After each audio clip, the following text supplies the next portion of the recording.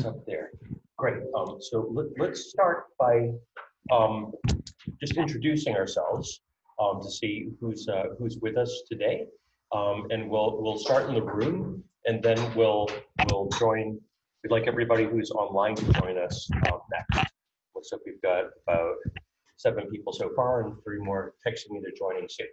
So I'll get us started and go right around. My name is Daza Greenwood. I'm a lecturer and scientist here at MIT Media Lab and a fellow at MIT Connection Science, which is in the School of Engineering. This class, the IAP Computational Law course, is now in its 5th season, and it reflects research that I've been doing here with others who will be introducing themselves shortly, mostly under Professor Sandy Pentland's lab, the Human Dynamics Lab here in the Media Lab. And the broad brush there, or the broad umbrella, we call computational social science. And that involves, oh good, that was another fire alarm. Usually the fire alarm starts just when we're getting rolling. So I'm glad that wasn't it. Anyway, just to come right to it, computational law is about reimagining law as a, is my mic not on? Oops, sorry about that.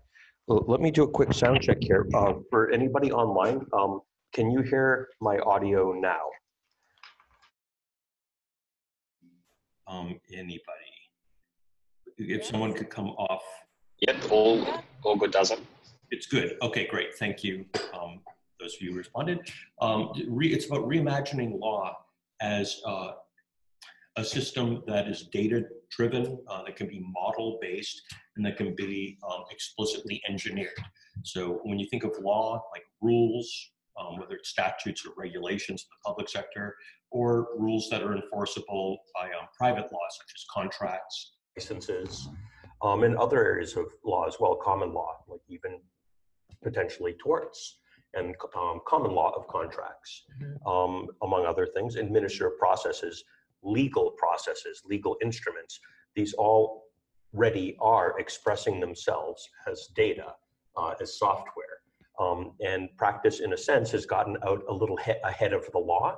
And so what we're looking at here is a conceptual framework, but also a very practical, engineering framework for that is engineered to translate law and technology, so there's a one-to-one correspondence, just at the very highest level. We do that through prototypes. We do that through convening. We convene a lot with bar associations and with law schools and with law firms and with vendors. We're joined by one of our close collaborators in Thomson Reuters Labs today. So the industry connections are really helpful to stay, to make sure that we stay very, very focused on what's happening in the field. And we do that through education. And so this IAP course is part of the educational prong of this research initiative. And it's the reason we're doing this through IAP partly is to share some of the best of what we've been up to, but also largely to open the front door and to hear from people that are interested from the community, to find out more about what you're up to and to bounce ideas and get some idea flow going. So this is very much designed to be discussion oriented and open and collaborative session. So with that, I'm going to pass it down the line to the co-instructor, Brian Wilson. My name is Brian Wilson. I am the co-instructor for the IAP Computational Workshop course. In years past, I have also co-instructed, but before that I was a teaching assistant for this course. And I think one of the things that I really like about this course is it provides an opportunity to learn about things that haven't really yet happened. And that's kind of sparked a lot of interest for me in the space. I work as a fellow in connection science with DASA under Sandy Pentland, and also am serving as the editor-in-chief for the MIT Computational Law Report, where we're kind of taking the ethos from, trying to figure out how we can reimagine, re-engineer the law, and applying that to a publication so that people can, almost reimagine a publication a little bit so that it's more interactive, more dynamic, more available to adapt to the emergent changes in technology and the things that are actually happening in the world. And so I've had a lot of fun doing that, and I think that about does it from my side. And so I'll hand it down the line to cool Brian. Well, it's great to be here. My name is Brian Ulisny. I run Thomson Reuters Labs in the Americas. And should I just launch right into what I'm going to talk about, or no? Nope. Oh, all right. I run Thomson Reuters Labs Americas. We're a bunch of data scientists and machine learning folks, data visualization people and blockchain people, all working for Thomson Reuters, the giant information provider. So we provide information and data and research platforms to lawyers and tax professionals and global trade professionals. And we also have the fabulous Reuters News Agency, one of the most agencies in the world. We have reporters in over 100 countries for over 100 years. I'll stop there. So here's something funny. Question for folks online. Are you now seeing Brian Ulisny's screen, or are you now seeing the screen with like talking heads?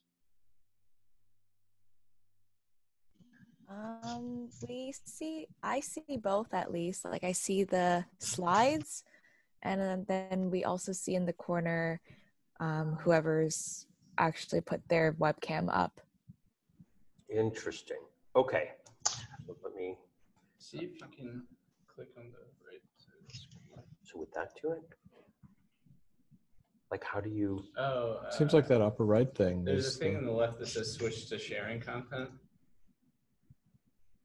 So now it's just all the screen, right? Sorry, we're used to using Google Hangout, and they recently discontinued their broadcast product, so we're now switching to a new to Zoom and having a little bit of a time. There we go. Aha. Okay. Maybe it's because.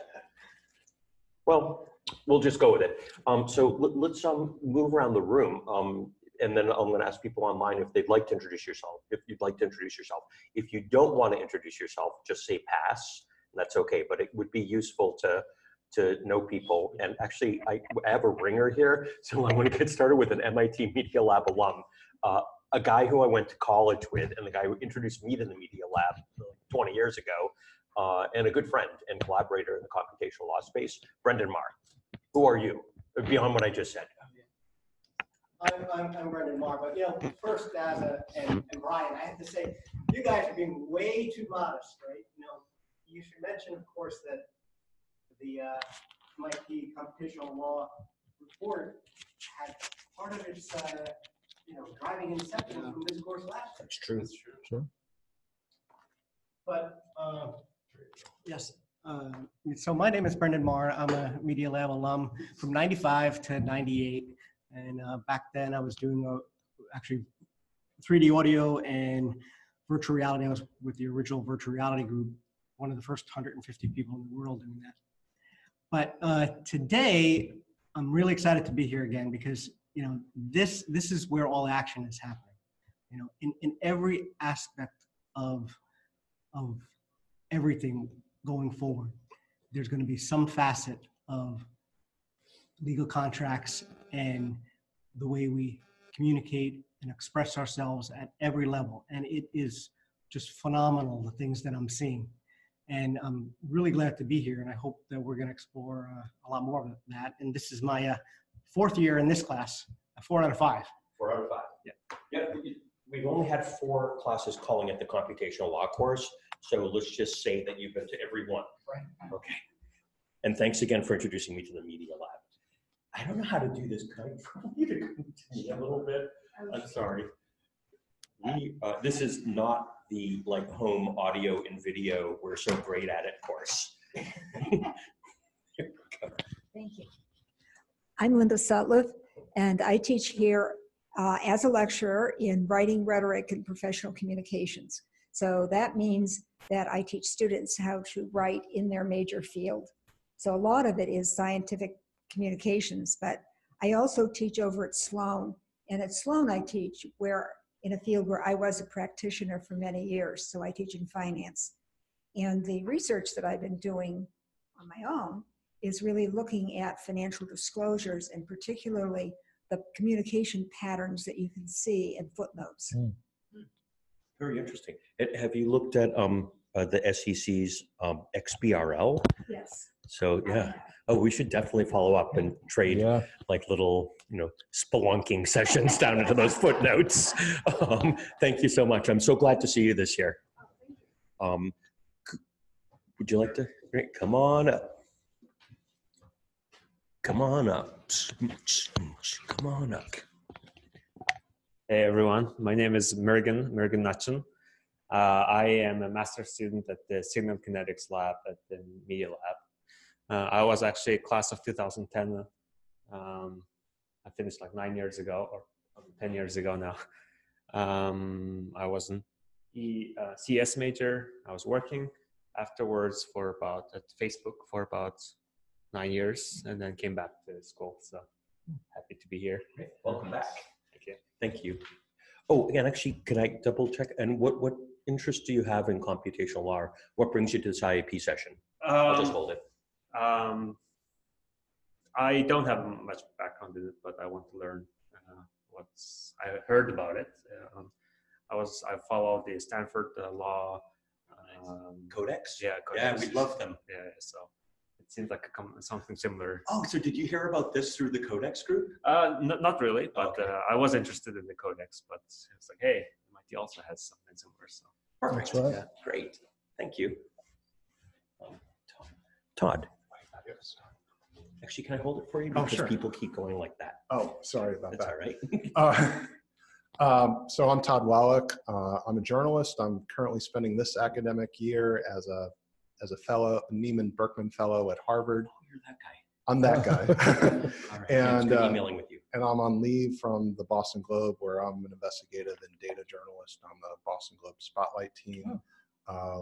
Last year, I worked on a project with the Spotlight team looking at secret criminal court hearings in Massachusetts, and as part of that, analyzed court data on thousands of hearings, and we unsuccessfully sued the state court system, trying to get access to more information about those secret criminal court hearings. And I've been involved in a number of suits seeking access to government data, which has long been a challenge, and it's particularly a challenge with the courts, which in Massachusetts and many other states are explicitly exempt from the public records law and selective in what information they disclose. Yeah. Very good. Yeah. So, wow, suing the courts, like trying to sting a bee, I would think. Yes. Brave soul. We should talk. So one footnote here, I guess myself. We should bring in the e-discovery and relativity adjacent use case for FOIA and some of the other analytics on FOIA stuff. Hi, come on up. MIT alum. MIT alum. In the house. Richard Amster. Well, I'm actually an independent solo practitioner, patent attorney. My degree from MIT is in chemistry. I have a computer science degree. I worked for a couple decades hacking different kinds of things, including generative document-based systems. So, and I worked in CAD/CAM systems with knowledge-based engineering. So I'm quite interested in the process of using rule-based technology to create documents and systems, which is not exactly computational contracts, but you could see the connection. Also, I'm quite interested in how current trends in AI, which are non-representational, machine learning, just not going to work in law. So I'm interested in understanding how representational rule-based AI and procedural contracts and adjudication processes could work. Okay, and by so just to double check, I'm tuning in right. So like with declarative languages like Prolog or kind of document assembly kind of systems that are based on explicit business rules be along the lines? Prolog is obscure and nobody understands it, but I do think there is a way for explicit representation.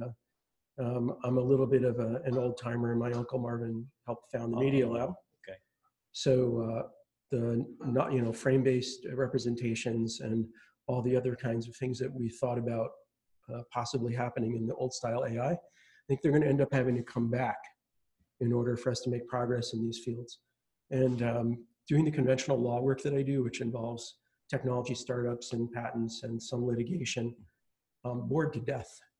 And I would like to see much more interesting things happening in what I'm doing in the law. That's why I'm here. Perfect. Okay, let's see if we can help you scratch that itch. And I think that's everybody in person. Let's go online. And when I said you're in the house, I meant you were just in the room, not that you're in-house attorney. Okay. Now then, let's go online, and then we'll dig into the curriculum. So I'm going to call people. Alexandra Antoff? Is that how? Yeah, pretty good. Hi, everyone. Hello. Sandra. And yeah, I'm an assistant professor at the University of Copenhagen. So I'm saying hi to all of you from Copenhagen at this moment. And yeah, so I work and do research and teach within the field of corporate law, finance law, and tech law. So kind of, and the reason why I'm very much interested in joining you and learning from you guys is really to better understand the tech background, to connect it even better into the research itself. So yeah, very briefly. Great, and you come recommended from a friend and a member of the advisory board of the MIT Computational Law Report, Elizabeth Reneris. So we're predisposed in your favor and can't wait to learn more about you and to collaborate with you. Also, do I remember correctly that you had something related to computational law coming up at your university, some event or something? Yeah, so we have, well, different things. So one is a course that I'm running together with two other colleagues that it's called kind of a little bit funnily DigiLawyer, but teaches our students different kinds of set of skills, including a little bit of coding, but also other skills, more business and tech oriented. And then we have a yearly conference that is called Law, Technology, and Trust that I organize in September again this year. So yeah, so I would definitely want to have more discourse there about computational law and whether the computational law is a new field of law or whether it's part of every field of law. So yeah, number of questions, I think. Outstanding. Nice. Well, welcome. Very good. And let's keep moving down the line here. Farshad, if you could come off mute and say hello. I'm reluctant to unmute people though, because I don't know what's going to happen. I've had bad experiences.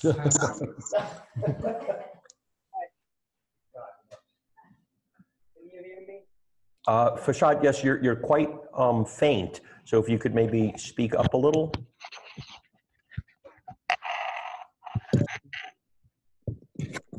So yes, thank you. I should be better now. Yes, yep. we can hear you well now. Thank you. So yes, I'm also an assistant professor in Baltimore, Maryland, and at the business school. My research has been mainly on ADR, alternative dispute resolution, and international economic law. But more and more, it's shifting towards law and technology. I have some pieces on blockchain, but I'm also working on law and stat and essentially AI and machine learning. So I'm really happy that I'm part of this group. Great, welcome. I'm going to ask, when you say economics, is antitrust or competition law within your wheelhouse? Yes and no. That's not the main focus, but I've analyzed it in the context of dispute resolution and how courts really approach that. But I'm familiar with that area. Okay, great. I may call on you, and again, just everyone feel free to just say pass if I ever call on you and you don't feel like talking for any reason. But we may be talking. I'm not an expert. I'll try my best. Yeah. We may be talking about new ways on Thursday that data could inform monitoring, what's really happening in markets, and maybe new concepts and legal frameworks based on these new information resources We have, where we don't have to surmise so much and infer so much about what's happening. So, great. So thank you, Farshad, and welcome. And who's up next? It looks like Megan Ma is next on the list. Yes, hi. Hi, everyone. My name is Megan. I'm a visiting PhD student at the Harvard Law School. And my thesis is focused primarily on translation. So it's kind of the translation of, I guess, law that's primarily in descriptive natural language and the implications when that's translated to structured data. So I'm interested evidently in computational law. Yeah. Great. Very cool. Welcome. I don't know if he probably didn't mention it as usual, but Brian got his PhD in linguistics here at MIT. So maybe we should arrange a cup of tea or something later while you're in Cambridge and get really geeky. Yeah, come down to the seaport to the lab.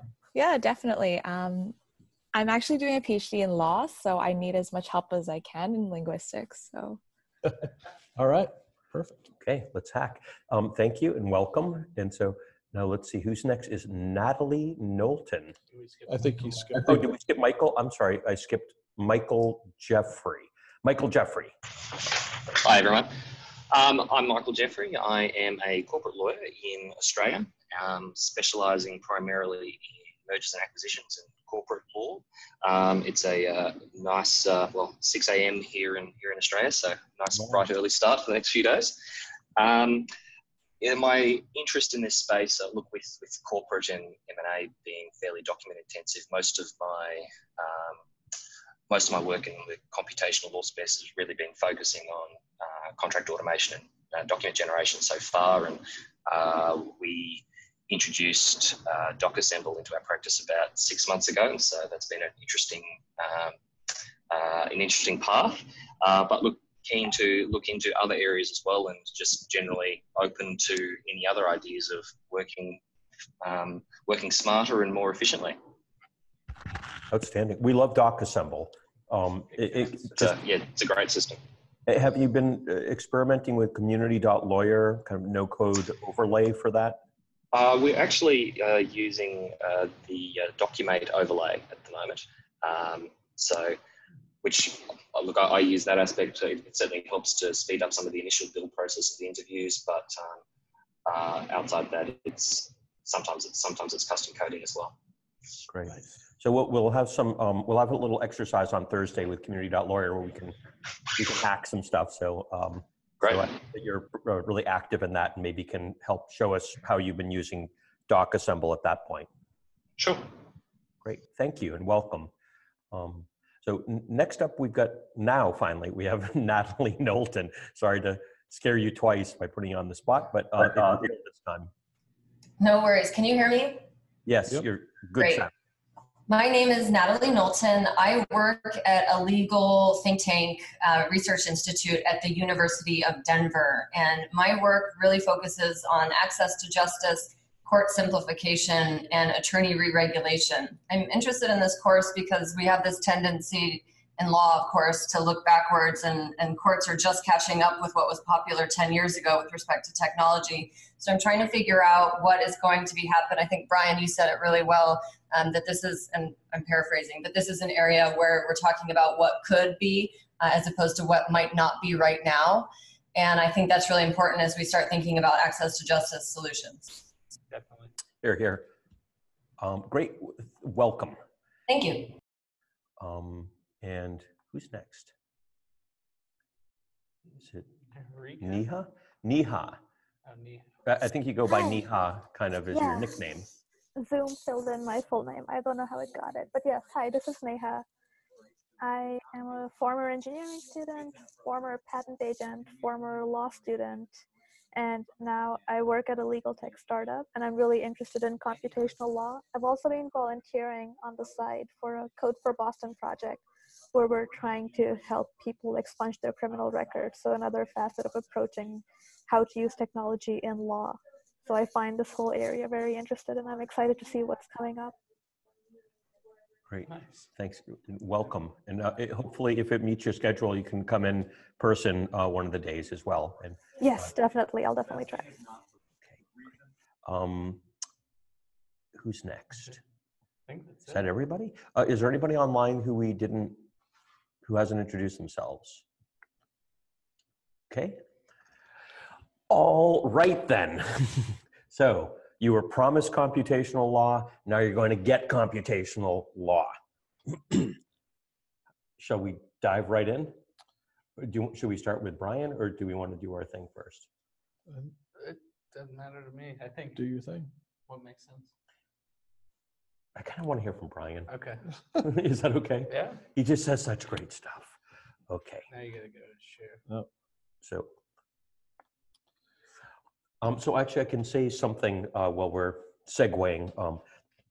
I asked, so Brian Ulisny, thanks, is also a member of the board of advisors for the MIT Computational Law Report, this new publication that we launched last month.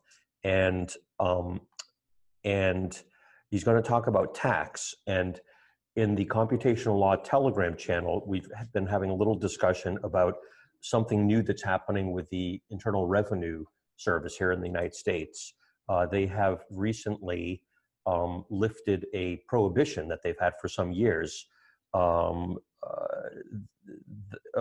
with industry to basically limit free filing software. So there's some limits on that right now.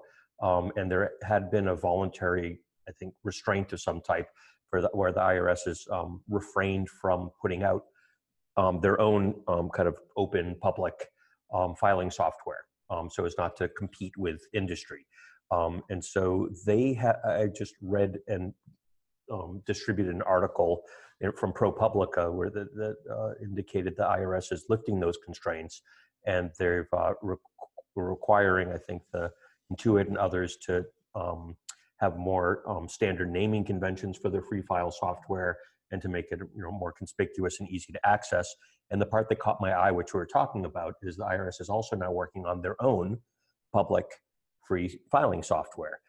So in addition to that just being, I'm just going to say, without getting too political, on behalf of MIT, which is, educational nonprofit and I'm not here to take political positions. I think as a matter of public policy, this is very beneficial. And it also has an interesting dimension for computational law. So just to set the table a little bit for what we're about to hear and talk about, tax is an area of law, the Internal Revenue Code, and regulation and all sorts of enforceable administrative guidance as well. That's written primarily as narrative right now, like human natural language. Much of it, however, is very amenable to expressing itself as code. And to demonstrate that, you could use like TurboTax, for example, and any number of enterprise packages to do tax prep and filing as well, and for business filings. And so this code is fairly well positioned to be expressed as computer machine readable code. And when the IRS is writing code to do the filings, it's even closer to a government agency now promulgating law as code. computational law system. It's a computational law system, and so you could imagine, perhaps a next step might be once the IRS deploys their software and it's been used for a few years and becomes more stable, them opening up perhaps, for example, a series of APIs, interfaces, so that other people could have their own software, public, open source, or proprietary, but it basically goes through the same APIs and may have the same types of form validation and other types of verifications, which could also be public, so that you could actually see as a matter of interoperability and just kind of conformance of your code, whether it's conforming with what the IRS expects. This is another way to express tax law as a computational system. And you could imagine not long after that, once it's an API, creating business types so that it's collecting and preserving all the data, that their financials that would be relevant for tax, but then also for other types of financial management in a way that natively is ready to support the sorts of analytics and data interop, like with filing and reporting, that's going to be necessary as part of the information. And so this is a little sliver of, in one context, which is the tax context of what we imagine computational law is and how it may play out. So there may not be a better fit in tax law for computation than value-added tax. And I think, if I'm not mistaken, that's what Brian's going to tell us about. In part, but not all. Okay, so Brian, take it away. All right. Well, thank you very much. So I think this is absolutely a great place to start a computational law workshop, because tax laws is, if computational law is law as algorithm, then that's what tax law is, right? It's just saying it provides these rules to that in some deterministic way, hopefully, tell you how much you owe the government based on, for income tax, your income, for VAT, for the value add in transactions, and so on. So, like every computational system, there's sort of two aspects. There's the ontology part. So here I have a little snippet from the 1040 instructions about what constitutes a child, right? So that's part of the ontology that you need to figure out. You need to specify what things are. So what counts as a child? Well, a child has to be your son, daughter, stepchild, or foster child, under age 19 by the end of 2018 for, I guess, the previous year. And it has to be younger than you or your spouse. Curiously, I never would have sort of thought about that, but. So what if I were to go into stasis and stop biological aging? Okay, we'll come back to that. That's like the fertile octogenarian exception to the rule against perpetuities, which is a tale for another That's day. an oldie but a goodie. Right. That's a good one. So so the government gives you these details about these rules of the ontology of what counts as a child, and then there's all kinds of other things, like, was your child enrolled in a school? Was he or she a full-time student over the past year, and so on. You have to make all those kinds of determinations about what the thing is. And then, there's all sorts of rules. So this is a snippet from Thomson Reuters Guide to the Corporate Tax Law, that the corporate part of the tax law in 2018 that was changed, that has to do with depreciation deductions for automobiles.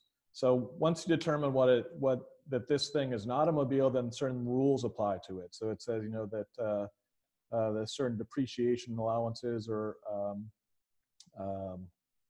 based on, you know, what year the thing is built and so on. And then it cites which part of the law this comes from. So, you know, you've got ontology and you've got rules, and together those things then deterministically produce result for how much tax you owe. And as Daz has said, you know, so TurboTax is an example of you know, so the IRS basically provides this computational artifact, the tax form, for you to calculate your taxes. And, you know, so essentially it's a sort of paper and pencil computer. So, you know, you store numbers in these buffers, these fields, and then, you know, you subtract these from this, and then by doing all of this, you end up with your final tax determination. Obviously, you know, a lot of that can be automated, and so, you know, people like Intuit have automated this for your personal income tax. And so you upload some of your documentation, like your W-2 form, you answer a bunch of questions. It says, you know, based on, so I've determined that this is your income, so therefore your tax burden, you know, you sort of prima facie tax burden is this, and then it walks you through doing all these deductions, and then it says, you know, well, your actual tax bill is this, and then that's what, and then allows you to file it with the government.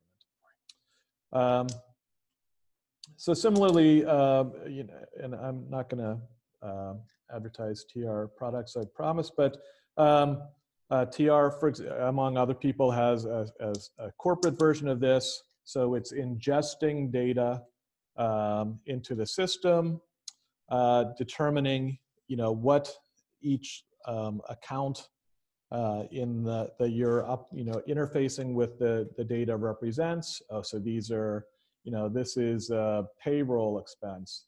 These are office supplies. These are my automobile rentals. These are travel expenses, and so on. And then it cranks through all of the arithmetic and determines what the corporate tax is going to be. So, you know, so tax is pretty straightforward that way, in that it does lend itself to this sort of computation.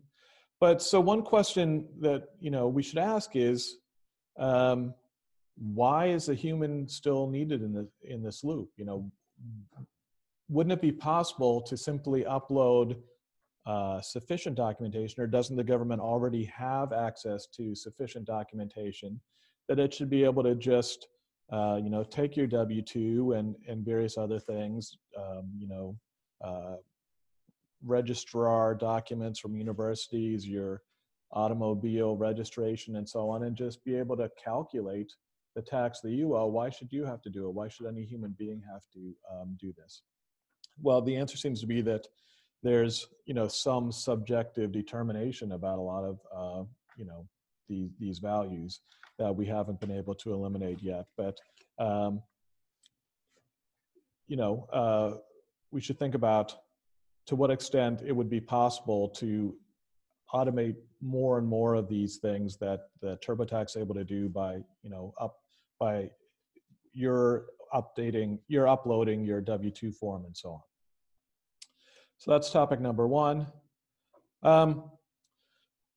So that's about, you know, income tax and corporate income tax as a computational system. Next thing I want to talk about is VAT. Can I just raise a little? Yeah, yeah, sure. So on the one hand, of course, we don't want to have a needless burden of you know, manual computation for things like taxes, because in addition to how much of a bummer it is to pay taxes, we shouldn't be tortured with having to figure out, you know, how to apply these Byzantine algorithms. But so that makes sense, and that I think is like a core use case for more automation. On the other hand, when the way that you left it, I thought maybe it was worth just putting another word or two on where the human in the loop would be, especially the human who would be due taxes and maybe wants to double check some of the subtle assessments are made about how much tax was due, or whether they might want to look at having a more or less aggressive posture and how they interpret things. So where is the idea that there'd still be the human, like the taxpayer or someone else in the loop? Or were you really envisioning like a purely completely automated system? Like some jurisdictions, the government just informs you how much tax is due because they already have access to all the information. Like what were you saying there? I'm not really taking a position. I'm just wondering to what extent current U.S. taxes could be fully automated, and and potentially, of course, if things are fully automated and there's an explanation, then you could look at the explanation and say, oh, no, I object. That's how property taxes generally work, right? So you get your property tax bill, you have the ability to say, no, based on these other comparable properties, I'm paying too much. I protest, they come and they check, and you can win or lose. So you could go towards that kind of system. Yeah, I think kind of hitting on something you'd said before as well, I think more of those tax kind of like measuring sort of jobs where you're trying to calculate after the fact are going to be shifted to like trying to like figure out how it fits ahead of the fact. So it'll be more like ingesting into the system instead of trying to untangle the system. Mm-hmm. Or maybe also choosing what algorithms or what templates or what based on how you want to interpret, like how aggressive you want to be with tax avoidance. One could imagine choosing different algorithms or different models or setting parameters or thresholds on software differently. Maybe something like that on the front end. Yeah. Could we open up to Brendan before you march Absolutely, forward to that? Yeah, sure. And then in order to do this successfully, I think everybody should be able to hear Brendan because he frequently says great things. So okay, I'm going to be the mic boy. The chai walla. Can you just, yeah, sorry, man. Okay, so Christmas list is wireless lavalier. Okay, I'll hold it for you. So it's wonderful. So what I hear all three of you saying is it's really about simulation.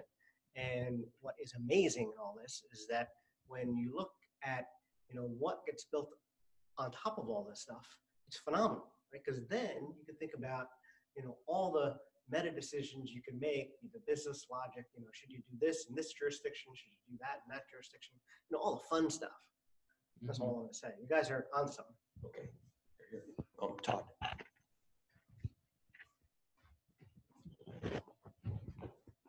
Yeah, this is Todd. I just want to add that there's been some resistance to having the U.S. IRS automatically do people's taxes and present them with a proposed bill and calculations, particularly from companies that make money selling the software. And they've successfully lobbied Congress to pass laws that block the IRS from doing this. The IRS has also been historically reluctant to release data and information about the information it collects. So for instance, it issues private advisory opinions to individual taxpayers and doesn't make those widely available. So some people have access to them, some people don't. It collects data on millions of nonprofits and has that in electronic machine readable form, but had to be sued to make it available and did so only reluctantly. So there's a lot of resistance both from industry and from agencies themselves in automating some of these processes or making the information available and transparent. So that's some of the obstacles as well. Beautiful. And did you hear my reference to the ProPublica piece last week? So are you familiar with that? Yeah, so the ProPublica piece, if you distributed it, goes into more detail about how industry players like Intuit have lobbied Congress to block the IRS from essentially taking over tax computation and giving people the option of accepting the IRS's calculations or modifying them, which most people would probably do and significantly reduce the amount of money that industry players make. Thank you. What a great point. There's some online points as well. The chat. it really brings up the point that when we're talking about this in a public law context, in addition to the algorithms, we really have to talk about architecture. Yep. And how many layers of that stack need to be open and public, and then where is it appropriate to have things private? People's, some individual financial things should be private. Should some of that in the aggregate be public? Should the algorithms that are being used to assess your tax be public? These are some of the core questions, and this is all within the scope of computational law. We have somebody online who is seeking to speak and go, or are we supposed to read? Yeah, keep, so the last okay, we're going to read it. Oh, why don't you read it? Okay, so so this was from a little bit ago, but it was Andre talking about how adoption. Oh yeah, so that was to the point about how can you have somebody who's a child that's older, or I think it's a dependent, right? That's older than, what was the term? It was a child. So well, you can imagine that if you marry someone, you're 18 and your spouse is 30, that they could have a child that's older than you. Yeah. Fair point. Yeah, and also obviously adoption, like straight up adoption. Yeah, that's so true. forth. Yeah, and then he has sticking with stasis also. He has another point as well that I think is really good, where it's this notion that when an individual submits their tax forms, it's kind of a voluntary act by the taxpayer. So there's a question about what do you think about the voluntariness of this and how that relates to kind of automating it and declaring it down upon everybody. Yeah. No, I mean there's a whole lot of policy implication, or a whole lot of policy choices to be made here. So currently, I think I read on the way over here that only 0.4% of individual tax returns are going to be audited this year, or this will have been audited this past year. So we've kind of made this decision basically to audit nearly no one, but then require, have everyone do their own taxes. And there's from a policy perspective, would the revenues be greater if the taxes were just done for people and they could object and so on. And also, for whatever it's worth, in the United States, if you voluntarily choose to not file taxes, and the tax authorities at the federal and state levels at least believe that you had taxes owed, they will eventually, although it may take a few years, they will assess what they think your taxes owed are, and they'll send you a form, and they will inform you of that, give you a period of time to object, and then if you don't object, then they will consider them to have been owed and not paid, and then what happens after that, like the processes take foot. But let's just put a pin in it for now, other than to say this raises basic questions about the social compact and the role of citizens in government, and how do we translate forward autonomy and freedoms, as well as the obligations in administrative state, and appropriately when they're all digital, and that does change that will change some things. Yeah, we have one more in the room, and then let's go for.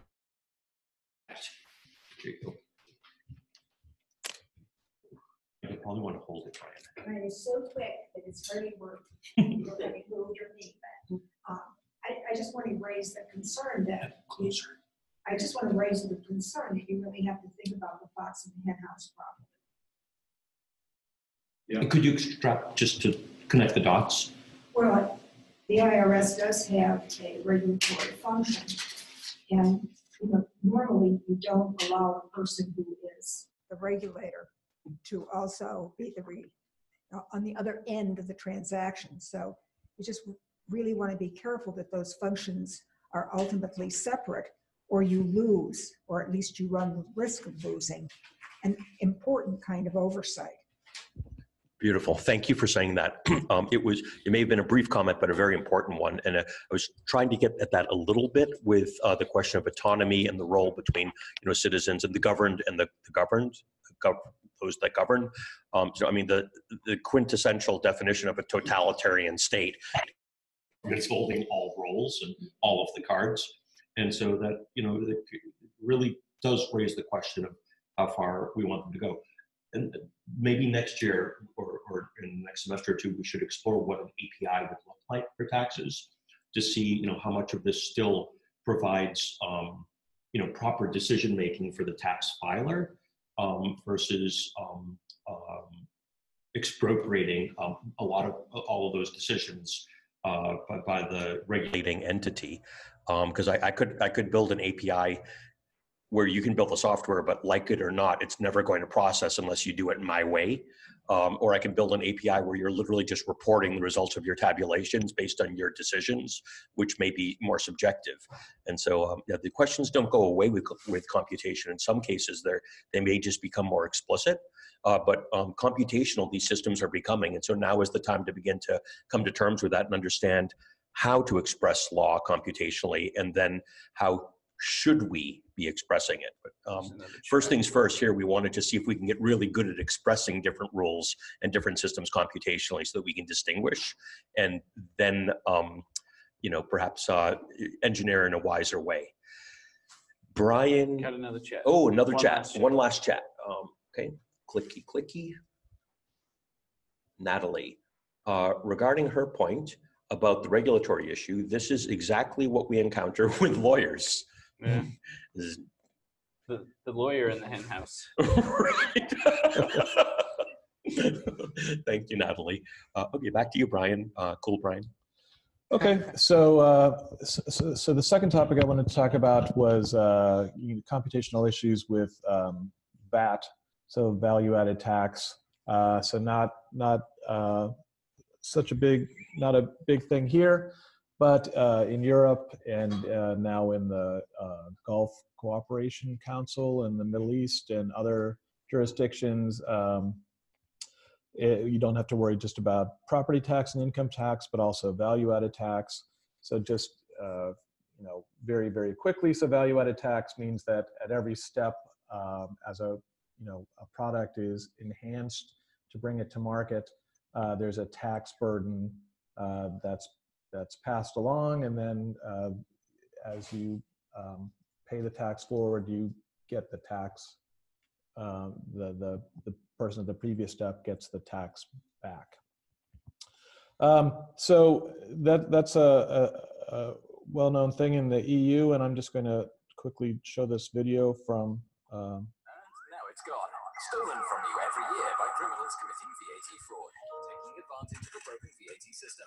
Let's do the maths. 100 euros times 500 million Europeans. That's 50 billion euros every year.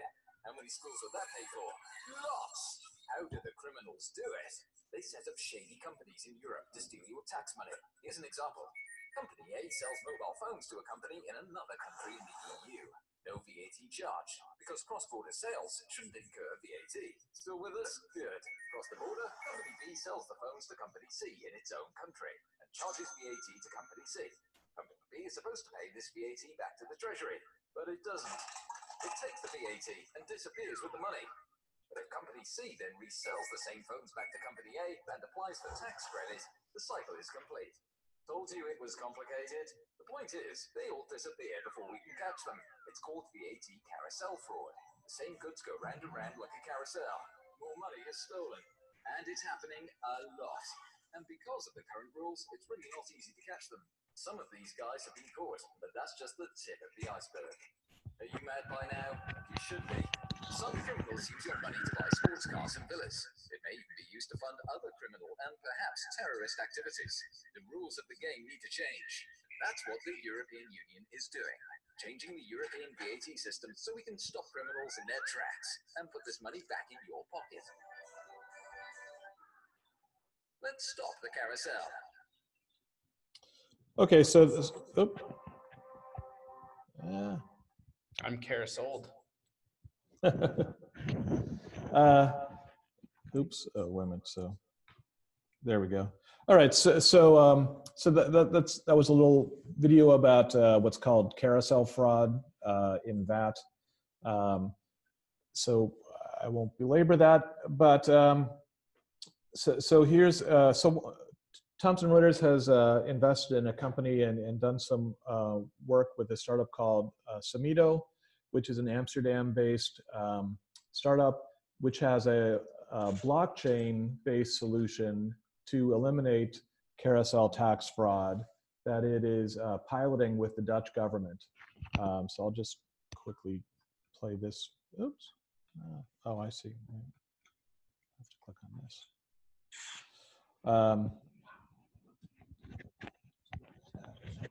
Yeah, I know. I'm addicted to tabs. VAT return. It's fairly easy. Just fill in the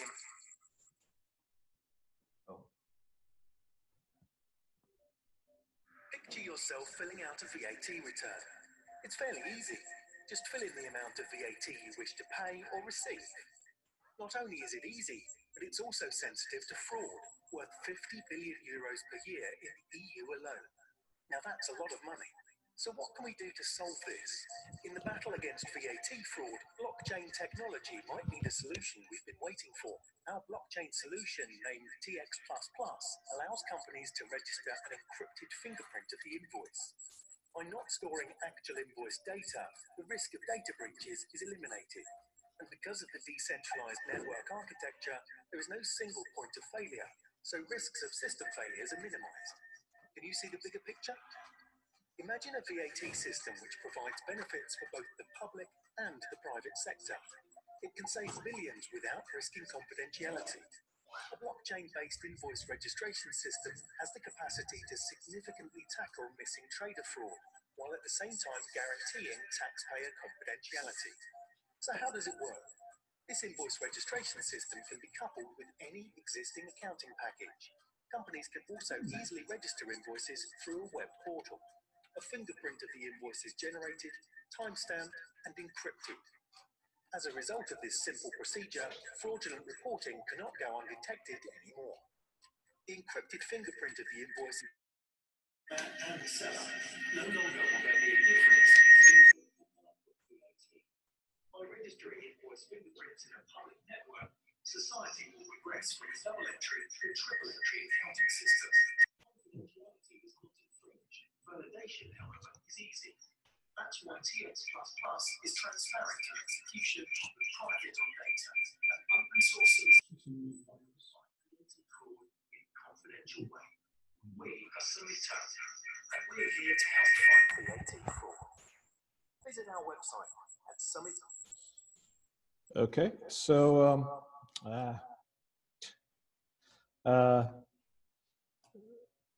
so I think it's so the idea there is clear enough if you understand a little bit about blockchain. So by having all of these invoices be encrypted and just putting on the blockchain the parts that are needed in order to, basically the parties and the amounts, in order to calculate the VAT, because of the immutability of the blockchain and because of the decentralized nature of the blockchain, then everyone can be assured that all of the correct VAT has been paid. There's no possibility of the one party not paying their tax, the VAT into the treasury, and then getting a refund for that tax and disappearing. So this seems like a promising solution that solves some of the problems that we saw with the income tax, meaning that because all of the data that's relevant to calculating the tax is computationally available on the blockchain. That's not the case with U.S. income tax and so on, because there's all these external data pieces that we need to know about, like when did the car originate, and so on. But with VAT, all of this can be calculated simply on the basis of these invoices, which can be cryptographically just fingerprinted on the blockchain and used as the basis for this complete calculation. So that seems like a promising idea. Yep. Oh. No, this is the next topic. So that's perfect.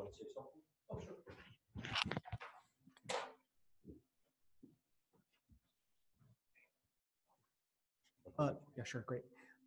So what's pretty interesting that I've come across is the idea that with zero knowledge proofs, prove the the identity of an existence of a value, right? So you'd be able to know that a tax is owed without knowing anything else about the transaction. And I think once these things get scaled up, the way we conceptualize transactions and their taxation is going to dramatically change, because the information that we need to know about taxable things is going to be fundamentally different in the future. Then can I augment that a little? Sure. So with zero knowledge proof, this is a perfect example. One of the elements that you would look to prove for the amount owed would also be the identity of the parties that owed it. And I wonder how would blockchain, for example, get us to like this vision of a legal entity identifier or some other way to identify, like in the carousel fraud, what was the legal entity, the business or the person who had the obligation in the first place? And then how do we make sure that that whole identity system doesn't become, itself like a tool of a tyrannical, entity that might use it against us? Yeah, I can't speak to the tyrannical use case, but Tyrannosaurus fox in the henhouse. Tyrannosaurus Lex. I mean, so the identifiers, as you know very well, are these pseudonyms, right? So on the one hand, there's the anonymity that all pseudonyms provide. There's systems like these decentralized identifiers that not only provide this pseudonymous identifier, but also provide the ability to verify that that is your identifier cryptographically and that you control, that doesn't rely on some intermediate like the DNS system that says, in order to dereference an identifier like your LinkedIn profile URL, you depend on this whole infrastructure of the DNS system to say, oh, to find out what's behind that URL, I route it to this server, and it produces this information, which may or may not be correct, and depending on whether someone messed up the DNS routing. Right. With the decentralized identifier, I control what information is dereferenced, and that's always under my control, and it's always verifiably me. Yeah. So that seems like also a giant step forward. So just so you can do this at home, you could learn more about what Brian was just referencing by searching DIDs, or decentralized identity, and there's a World Wide Web Consortium set of specifications on how this could happen, and the mechanism by which people can acquire, kind of sovereignty in a sense over their own individual IDs in a decentralized way would be with public key cryptography. So you would have a key pair initially, and that's how you could prove that you were an entity that had a pseudonym that connected, in this case, to say a tax transaction without giving up your ID to start with. And then one other little distinction here, which is important. We were talking about architecture and stacks earlier. The DNS system, the domain name server system, is distributed. There's a number of domain name servers, but it's not decentralized. It's very centralized. It's very hierarchical. By contrast, and so in the United States, if it was an identity system, that would start looking a lot like a national ID. We are allergic here in the United States to national IDs. Same in Great Britain for various reasons.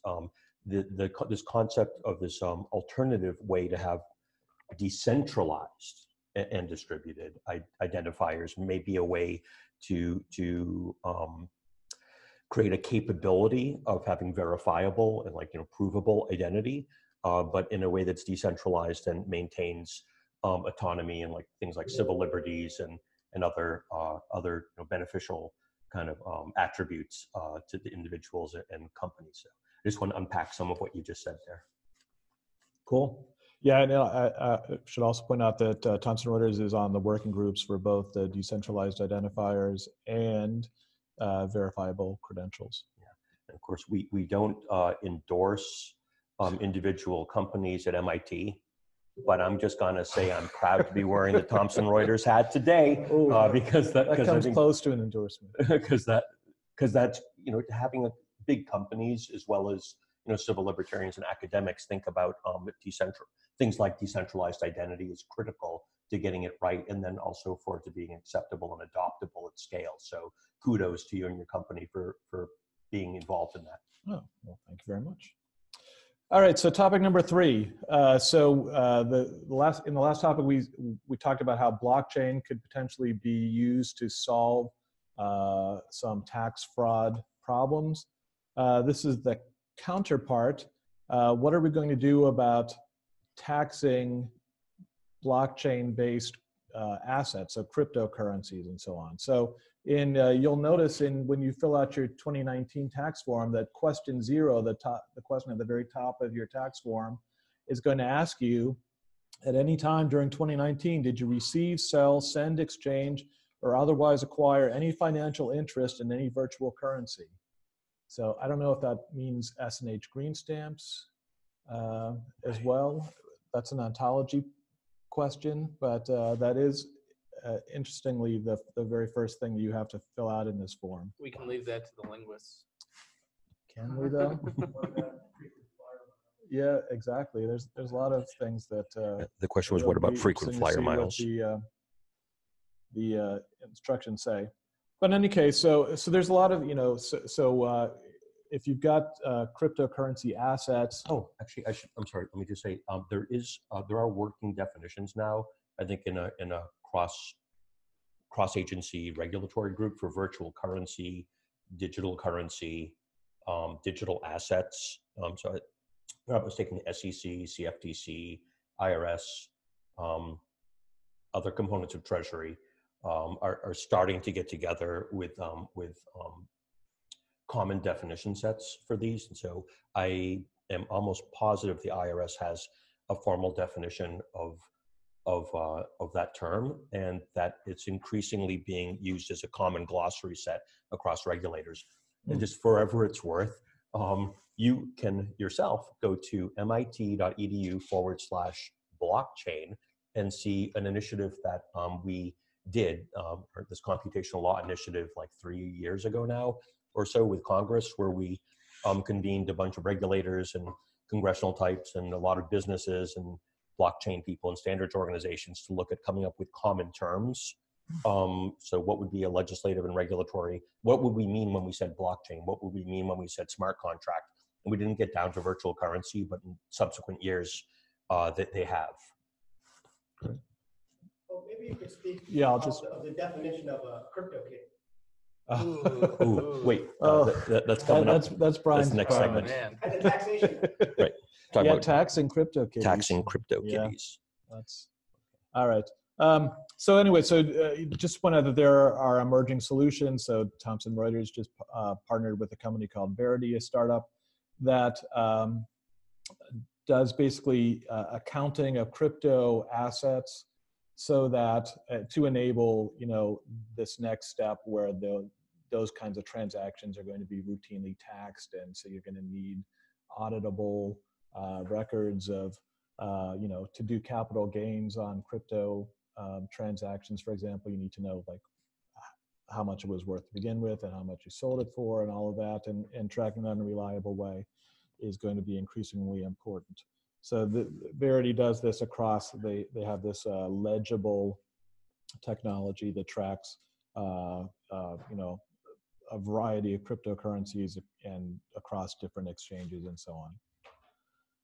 And then finally, so that's the counterpart to blockchain is solution, cryptocurrencies as problem. Then there's just my last topic is just computationally keeping up with changes in tax laws. So an intern that we had last summer, a student at Duke, did a very interesting project for us. So one of the things that, that businesses have to deal with is changes in sales tax regulations. So, you know, states and cities and frequently update their has sales tax applied to it. Then there's also this whole idea of sales tax holidays. And all of those changes need to be then, you know, computationally implemented at your cash register so that the sales tax is correctly applied to this category of products and not this. And so then you need to have the sort of whole ontology of products and what falls under what category that's specified in the legislation and so on. So what this intern did for us was used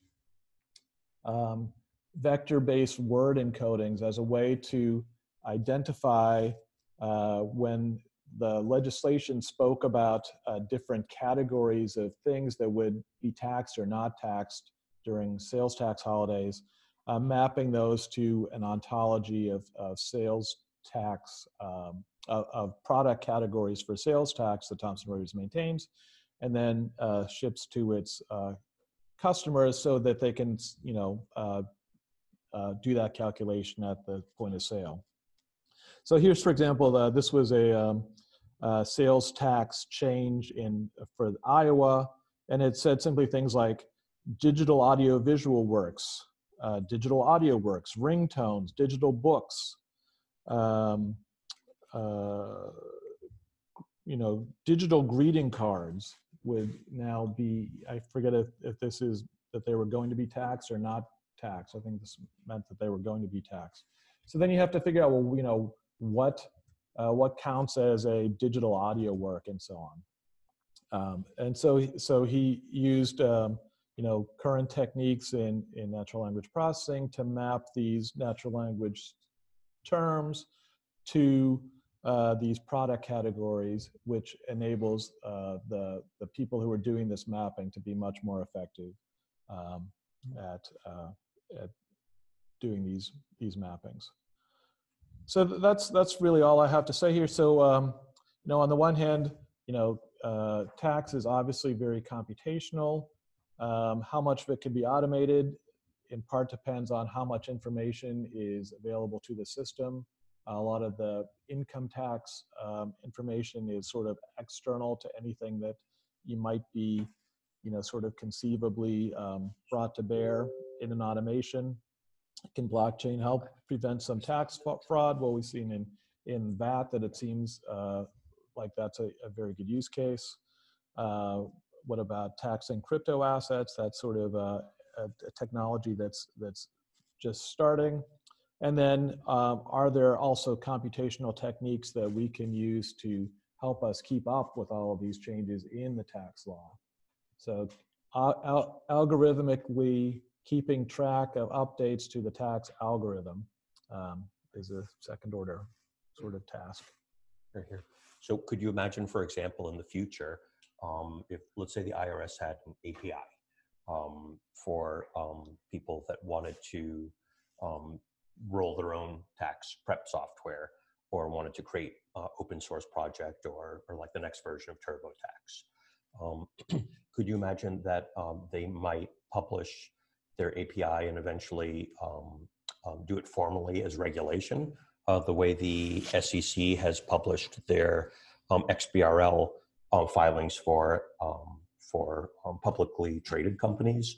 And then could you imagine, to your point about looking forward, that if they were going, not if, but when they up version the API, that they might publish an NPRM, a notice of proposed rulemaking, and identify what the new code would be, and maybe even like the test suite and how you could come up with software, and then have, you know, however many months for comment from people to say, you know, we think this is fair or unfair, or this breaks some, you know, previous version or whatever they would say before they actually finalize the algorithms and the APIs for that. And of course, couldn't some of that testing be done algorithmically is what you're getting at? Yeah, absolutely. Yeah, no, all good points. Oh, what a world that would be. Yeah. Great. Well, Indeed. Thanks for your attention. Everybody, that Brian Ulysses, computational dude. I was going for a high five. Okay, so let's see. Just in the afterglow of that presentation, are there any comments or questions or ideas about any of that from anyone online? Or okay, you're getting some kudos online, or in the room. Okay, we've got one. You want to just? If I hand this to you, would you hold it at a steady distance from your mouth? Sure. Okay, thanks. This question is for cool Brian.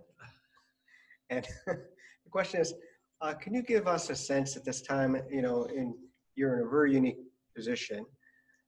And the question is, what are you hearing from the corporate culture in terms of, they're beginning to grapple and understand these kinds of issues? Is there an outcry? Are there interests by some? Who are the players? I don't know, anything. Tell me a story.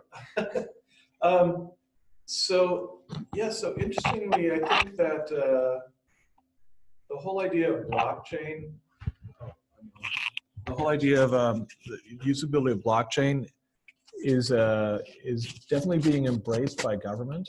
So we've been doing some interesting stuff with Customs and Border Protection, for example, about tracking entries of shipments and so on via blockchain, and the government sees immediately how much this would make their lives so much easier. So in that sense, it's kind of interesting that the government's always supposed to be way behind everything. That they're very much. I mean, here at MIT, everyone thinks, well, blockchain, oh, that's ancient news. But in the government world, I think the certain agencies like the CBP are actually pretty far ahead of things. I don't know that too many people are super worried about, in the corporate world, about taxation issues around cryptocurrencies and things. People are aware that there are issues, but I don't think that anyone's too worried about it. It's not really a mainstream thing for most multinational corporations to hold cryptocurrencies. So yet. Exactly. Yeah, and then there was a question online, I believe it was about algorithmic discrimination. So like to what extent can some of these, tax systems have almost like a discriminatory effect on the way that tax is levied? Do you think it's like greater than it would be as kind of like this static process? Well, I mean, I think this is just a general problem for AI, right? Poorly designed AI systems can lead to discrimination, and there's a role for policy here. Obviously, there's a role for simulation and so on, and seeing what would the effect be of automating people's tax returns versus voluntarily filling them out and so on. So I don't. This is not really a particular issue for tax. I think this is just what we have to face with AI and automation everywhere. And we have a clarification on that, and then you, Todd. It wasn't discrimination; it was demonstration. Oh. And the clarification is explaining how exactly the algorithm works in a certain system or software. We can imagine situations in which the automation of the tax activities by states could lead to algorithms that the taxpayer could not understand. So this gets to, I think technically some people call it interpretability of algorithms, like especially with these black box algorithms that you don't have access to, which Todd was mentioning, some of them like proprietary or classified or something, or ones where maybe you have perfectly good access, but nobody can figure out what's going on. And it gets down to if it can be comprehended, much less replicated. Mm-hmm. Well, I mean, it's certainly true that there are a lot of AI systems where you can't figure out how it's making the determination. But automating tax is not like a deep learning system. It's very straightforward arithmetic, right? So it should very well be explainable how the calculation is. If you have determined. trouble explaining it, you're doing something wrong. Yes, yeah. Right. The world needs a lot more high school math teachers and science teachers. Thank God for David Colarusso and people like that. Todd, did you want to? Okay. We have a microphone for you. And I just implore you to keep it an even distance from your mouth. All right. I had a follow-up question for Cool Brian on cryptocurrency and blockchain. So there's widespread use by Bitcoin and some other cryptocurrency by ransomware, black hat hackers, and there's a real concern by a lot of government agencies that it makes it easier for people to hide their identity and get away with fraud. Mm-hmm. So I would be really interested in how, if you could explain how the implementations of blockchain that you're thinking of wouldn't allow people to hide their identity and then disappear as they are with VAT carousel, and instead there would be more transparency and ability to track down people who don't pay their fair share. Right. You seem like you want to say something. I was going to say, I think with, you look at the Silk Road marketplace, they've been able to kind of take the entries into the Bitcoin blockchain and actually figure out, different people who have like continuous use on that blockchain or in the kind of illicit marketplace. And so I think there's that way to do it, but it involves knowing what the public key is, right? And so once you know the public key, or once you can see, oh, this public key continually engages in the carousel fraud, you would have a way that you could identify that public key as being like a bad actor for continued use. Right. So in all of these blockchain schemes, there's sort of differing levels of anonymity. I mean, so Bitcoin is meant to be completely, to allow these anonymous transactions. Someone in the VAT scenario, for example, is the government, and they have the right to know who's who, whereas for everyone else, that's these encrypted values. So it preserves privacy in an outward-facing way because people who look at the blockchain don't know who's trading with who. So it preserves those trade secrets, but the government has to know who to send the bill to or who to go after. So they're able to identify those people.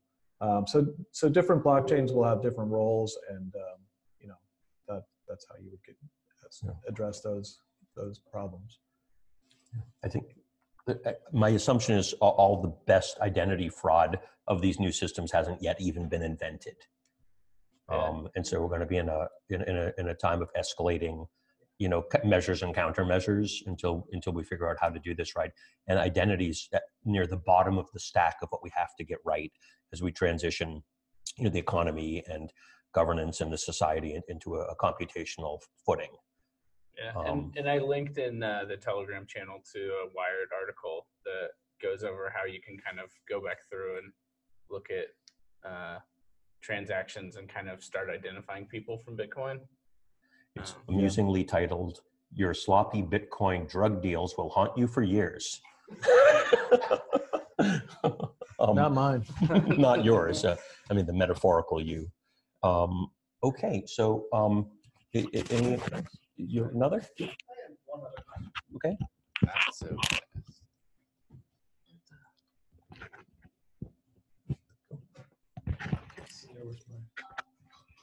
Don't worry, cool, Brian, you're off the hook. This question actually, one of us. this question is really for the folks online. Oh. And especially the folks who are online and don't pay U.S. taxes. So I'm very curious as to how you're paying your taxes in your respective countries, and also cryptocurrency taxes. My understanding is that paying taxes in every other country in the world except for America is much more streamlined. Yeah. I can jump in there from the Australian perspective. This is Michael Jeffrey. We've taken a bit of a hybrid approach here where look, the Australian Tax Office doesn't make a determination of what your tax is, but it does pre-populate what your information will be. And if you have a very simple tax position, basically, like, you've got a job, you get a salary, and you don't have a whole lot of investments or deductions, then most of the time they get it precisely right. It's so you log into the tax system. It will have everything pre-populated for you, and the position is just, do you agree and submit, or is it, or do you want to challenge or modify things? So it's you do have the ability to modify it, but it is, most of the time, I've never changed it. That's been around for the last 2 or 3 years. And on the cryptocurrency front, the big question mark with cryptocurrencies the last few years has been about whether it is really treated as a currency. And so in Australia, we have a value-added tax as well, which is called the GST, goods and services tax. And until about 2 years ago, dealers of cryptocurrency would also have to charge, if they were doing it legitimately, they would have to be charging their VAT or GST of 10% on cryptocurrency sales as well. So it wasn't really treated as a currency. So it really wasn't really effective as a currency, because if you were doing it legitimately, you'd be paying tax on your transactions as well, an extra 10%. So that all changed about, I think it was about 2007. So now it is, look, I don't see too much in the corporate sense of people using cryptocurrencies, but it is becoming more recognized, at least from a tax perspective, as being a legitimate currency.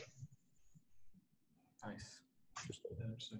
Yeah, I like that aspect of sharing, particularly sharing all the sources of information that it's being used. I know that the IRS frequently, before I do my own taxes, I'll go and ask for my tax transcript and all the income that like consulting clients have reported, just to make sure that it connects with what I thought, and that no errors have been made and so forth. Yeah, I think the pre-population notion actually also gets to the idea of the demonstration or explainability piece too. So that would be a good solution there. Yeah. Michael, do you know what effect did the pre-populating or pre-calculating people's taxes have on the tax revenue? Did it go up or go down? Not sure actually, but I think it's one of the few areas where I think that people aren't challenging the government that much. Most of the time, most systems that particularly here that have been introduced from where the government is trying to get into it launch some sort of technical play, have been quite a failure. But this one just seems to work. It's very simple, and I don't hear of many people challenging it or having issues with it from a privacy or privacy perspective. I mean, the tax department here largely has just become a big. Most of their job is now crawling over data, and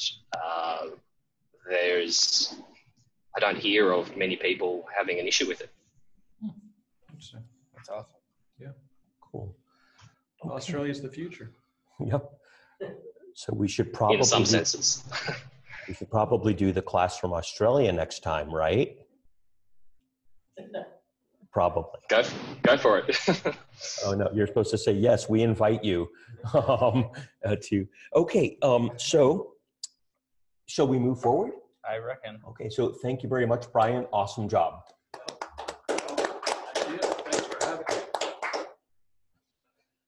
Okay, so now, so we did this a little bit out of sequence logically. You know, some, like, I guess newspaper people would know even better than I how to present, and rhetoricians things. But I was taught you start with something broad and then you go narrower and narrower. I just thought it might be nice to start with a concrete example that hopefully everyone can understand. And what we're going to do now is broaden it out a little bit, because computational law isn't just computational tax. In some ways, like, tax is the worst, you know, kind of like, you know, poster child for a system that we think actually could be quite exciting and could make things substantively better. And so this next presentation is based on a overview that Brian and I presented at Relativity Fest. We did a version of it too for the Computational Law and Blockchain Festival. Yeah, that's right. So this is somewhat iterative, but it's kind of like our, this is the stump speech now for basically answering that existential question: what is computational law? And why might I want to love it too? So with that, I'm going to now do a little screen share. Oh, I can do it on mine if you need. Okay, how do we do that? I'll go to presentation mode. Present slides. Share. Share. Desktop. Perfect. Oh. Just one moment. It's having some. It's thinking.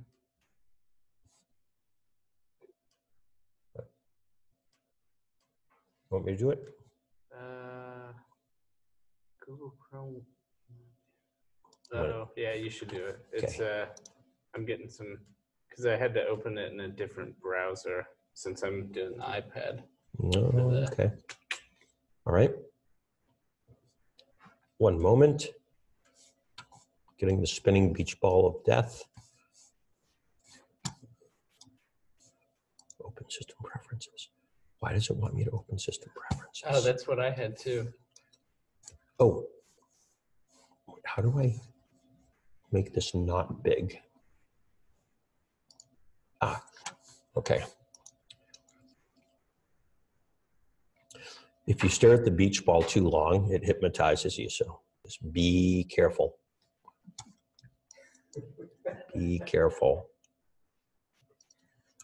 Okay, it stopped.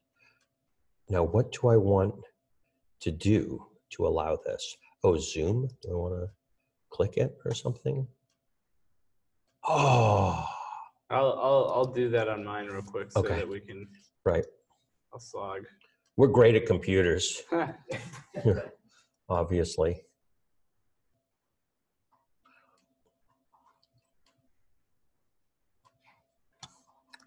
This is what you're about to see. Okay. You got it? It's making me quit and get back in. Okay. So. Fine. These computers are a little too smart. Oh, trying to reconnect it. All right. Let me get back here. Stop that. Boy. I heard the consequences of denying. Okay. So for those of you online, we're trying to get into presentation mode. I wonder if there's another way to do this. Strange.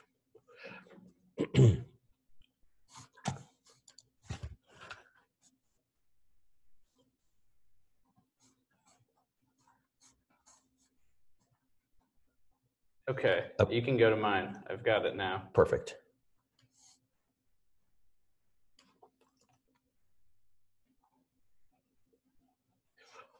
Okay, quick check with those online. Can you see the slides? This will also tell us what's recording. Okay, very good. Anybody online? Yeah, so Neha said yes. Oh, yes, very good. Okay, off we go. Okay, so this is our talk on the future of legal service delivery, where we're kind of looking at the role of interoperable apps and services within the context of law.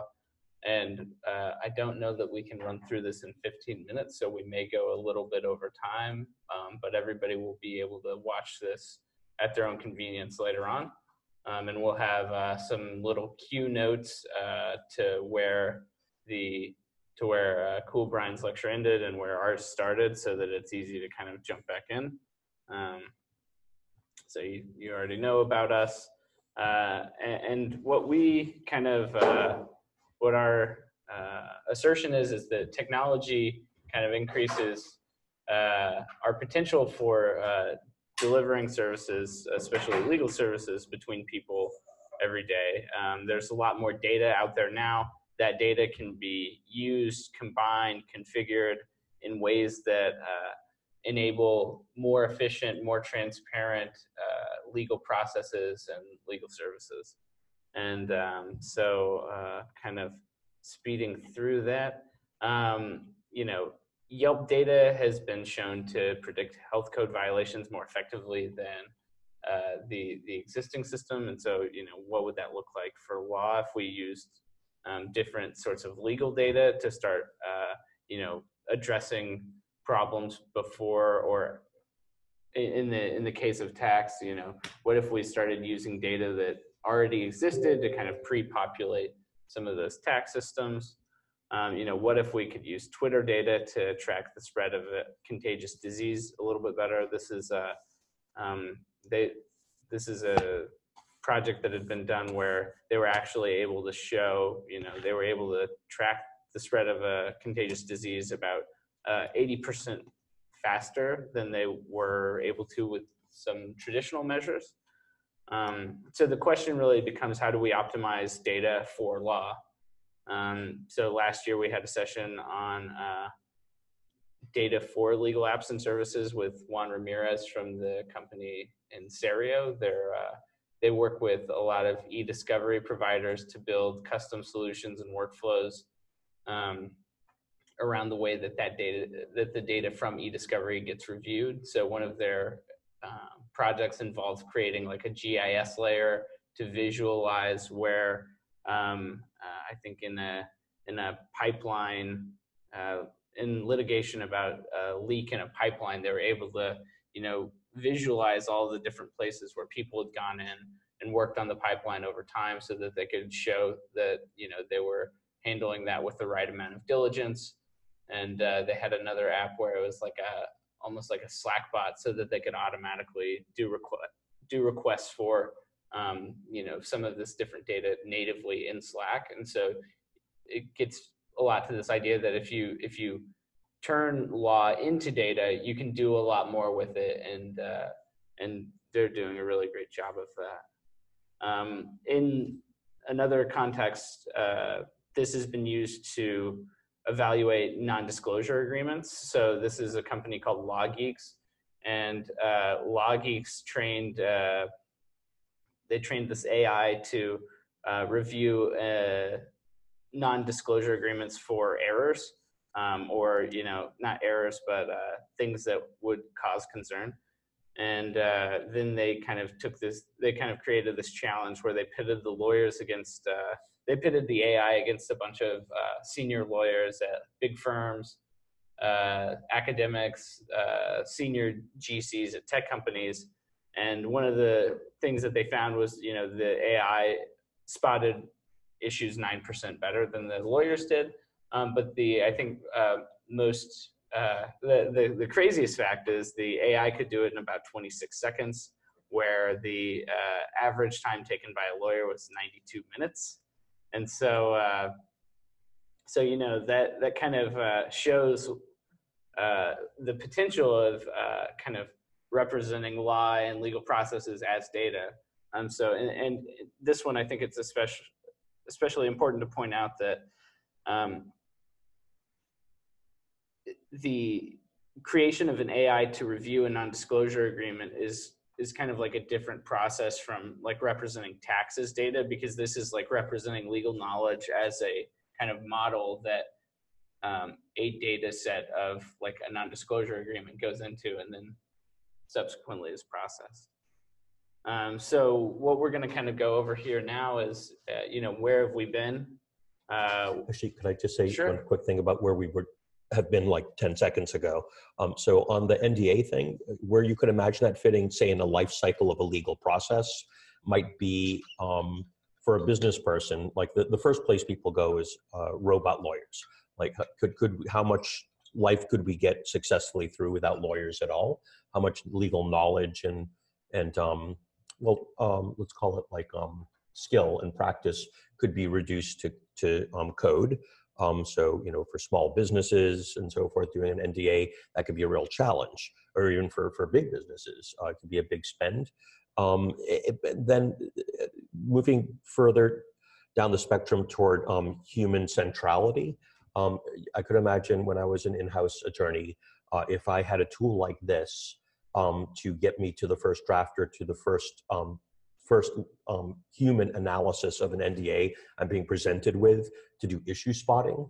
That is another way you could look at this. So it's not replacing the human, but maybe it's supercharging the human. And then there's a matter of judgment about what the client's interests are, what their priorities are, and whether they care so much about how maybe for some clients only having a restriction on disclosure for 2 years is much more important than the range of certain types of information that are subject to the restriction on disclosure. So anyway, some judgment about legal practice and representing the interests of a client could be advantaged by this, or we could easily imagine kind of jobless hellscapes of the future where the AI could actually do a worse job and we have overdependence by using the same tools that we were just seeing. So part of what I think is interesting about where we've been is we're now in an exploratory, almost field building stage, I'd say, in the economy with computational law apps and services. And we want to show you what some of those are, but we're not yet presupposing precisely how they should fit within the life cycle of legal practice or within business and social processes. Yeah, and I think that's a great point. Or I think that's a great thing to point out, especially because especially when you get to like litigation, there's a certain amount of gamesmanship that takes place that I think an AI would be very ill equipped to handle something like that. Do you mind? Speaking of practicing lawyers who actually have MIT degrees. Yeah. So let's consider a couple things. One is that, what you invest in the technology is definitely going to be influenced by what the improvement is and what the costs and risks are. So you said, we're looking at this chart and we see a 94 and you say it's a 9% difference.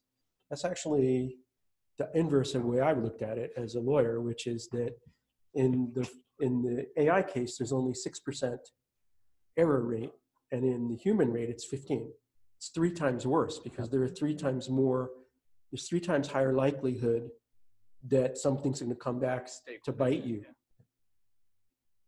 So that's one. Number two, the context of litigation and things like that. There were already lots of tools that people use to manage things, like decision trees for working out what's the potential progress of litigation and which way it goes.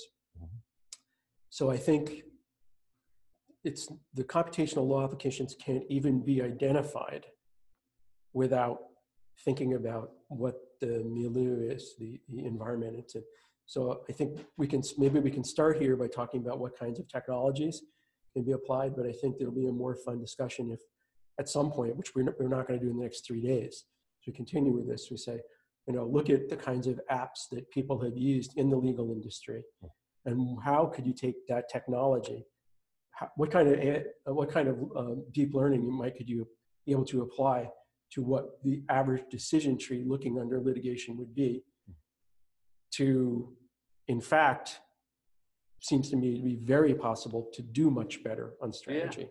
So I don't accept the proposition that we're not going to get there. In fact, I think it's the opposite thing. I think by going in this direction, we'll be able to outsmart lawyers Yeah, with the numbers. I didn't mean to suggest that we weren't gonna ever get there, or that it would be impossible to get there. Yeah. I think my assertion was that there's so much kind of unique, kind of almost quirky behavior that goes on, that lawyers over a period of time learn, right?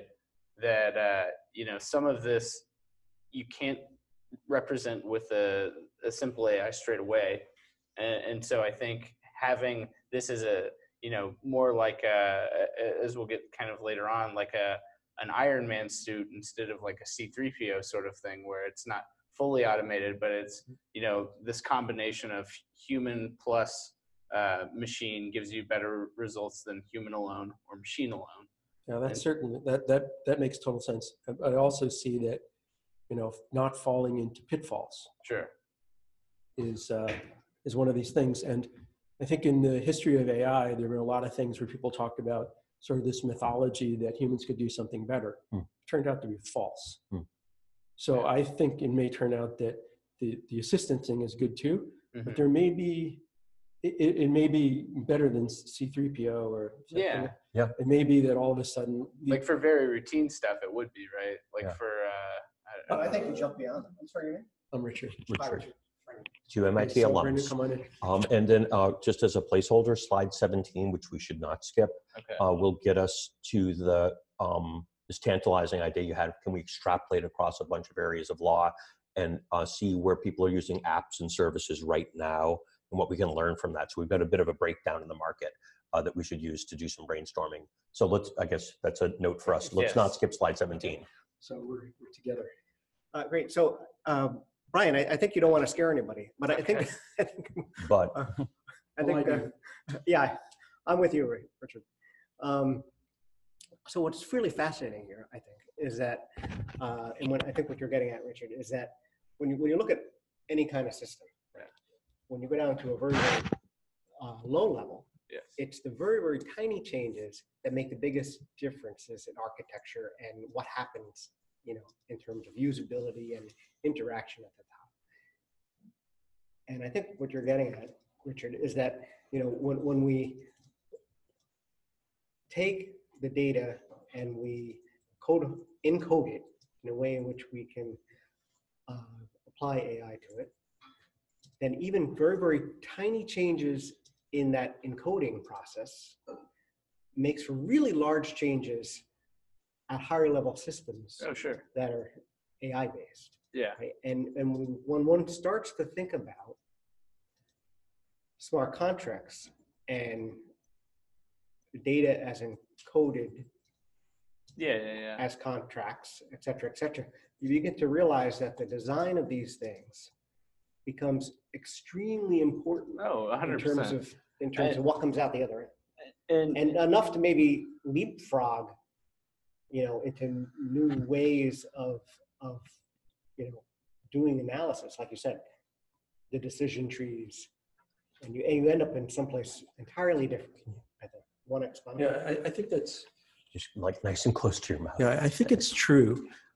So if you can very quickly size up your options in a way that's more concise, and in terms of design, I mean, there are a couple of independent aspects of what we're talking about for design in terms of applications. One would be sort of the data architecture, and another one are the designs that allow us to integrate to them with human factors, and the human factors like the user interfaces, the quality of the documents, how that come out of them. Are the documents close enough to being drafts for a particular purpose, a particular court, a particular phase in litigation, a negotiation? Sure. And the ability to do those things with a high level of accuracy, and then as Daza was suggesting, like, or you were also suggesting, like, as this thing becomes an assistant to you, all of a sudden your time is being spent not, in fact, doing something else, but rapidly internalizing what the salient issues are in the law. And we sometimes call that with technology practicing at the top of your license and not, incessantly, like playing with margins on Microsoft I wouldn't Word. know about that. Well, I was thinking more like assembly. yeah. Document assembly? Yeah, I mean, at the bottom, like assembly. Oh, right, assembly language. There is one point I'd like to make, but like in the job I had before this, I was at a company called Risk Genius, and we were breaking down insurance policies, and we had developed a taxonomy where we could categorize the clauses of the policy, by line of business, by whether it was, a certain type of clause, so definition, exclusion, insuring agreement, condition, so on and so on. And then within each of those, you could go on down, a few levels. And one of the things that we were able to do that was like very meaningful for the insurance industry was we were able to figure out, so say a new regulation comes out and that impacts one clause in every policy, but you don't know how many policies it's in because so many of these insurance carriers have only gone digital very recently. Like, how are you able to go through that, the 200,000 policies that could have that language in it and quickly identify exactly where that clause is, get an endorsement so that that clause is changed, and then reissue the policy to that individual. And what we were able to do is, based on this taxonomy that we developed, we were able to go in, have the policy uploaded, run it through this machine learning algorithm and identify it much quicker than, a human ever could. And so I definitely agree. It comes down to the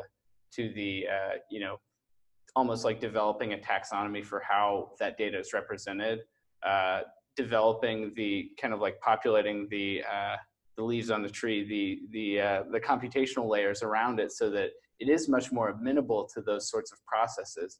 But then it all comes back to, you have to have somebody look at that and make the determination of, oh, what do we need to issue in order to replace this? What do we need to issue in order to, make sure that we're adequately covered? There is still going to be that role. It's just going to be a different role.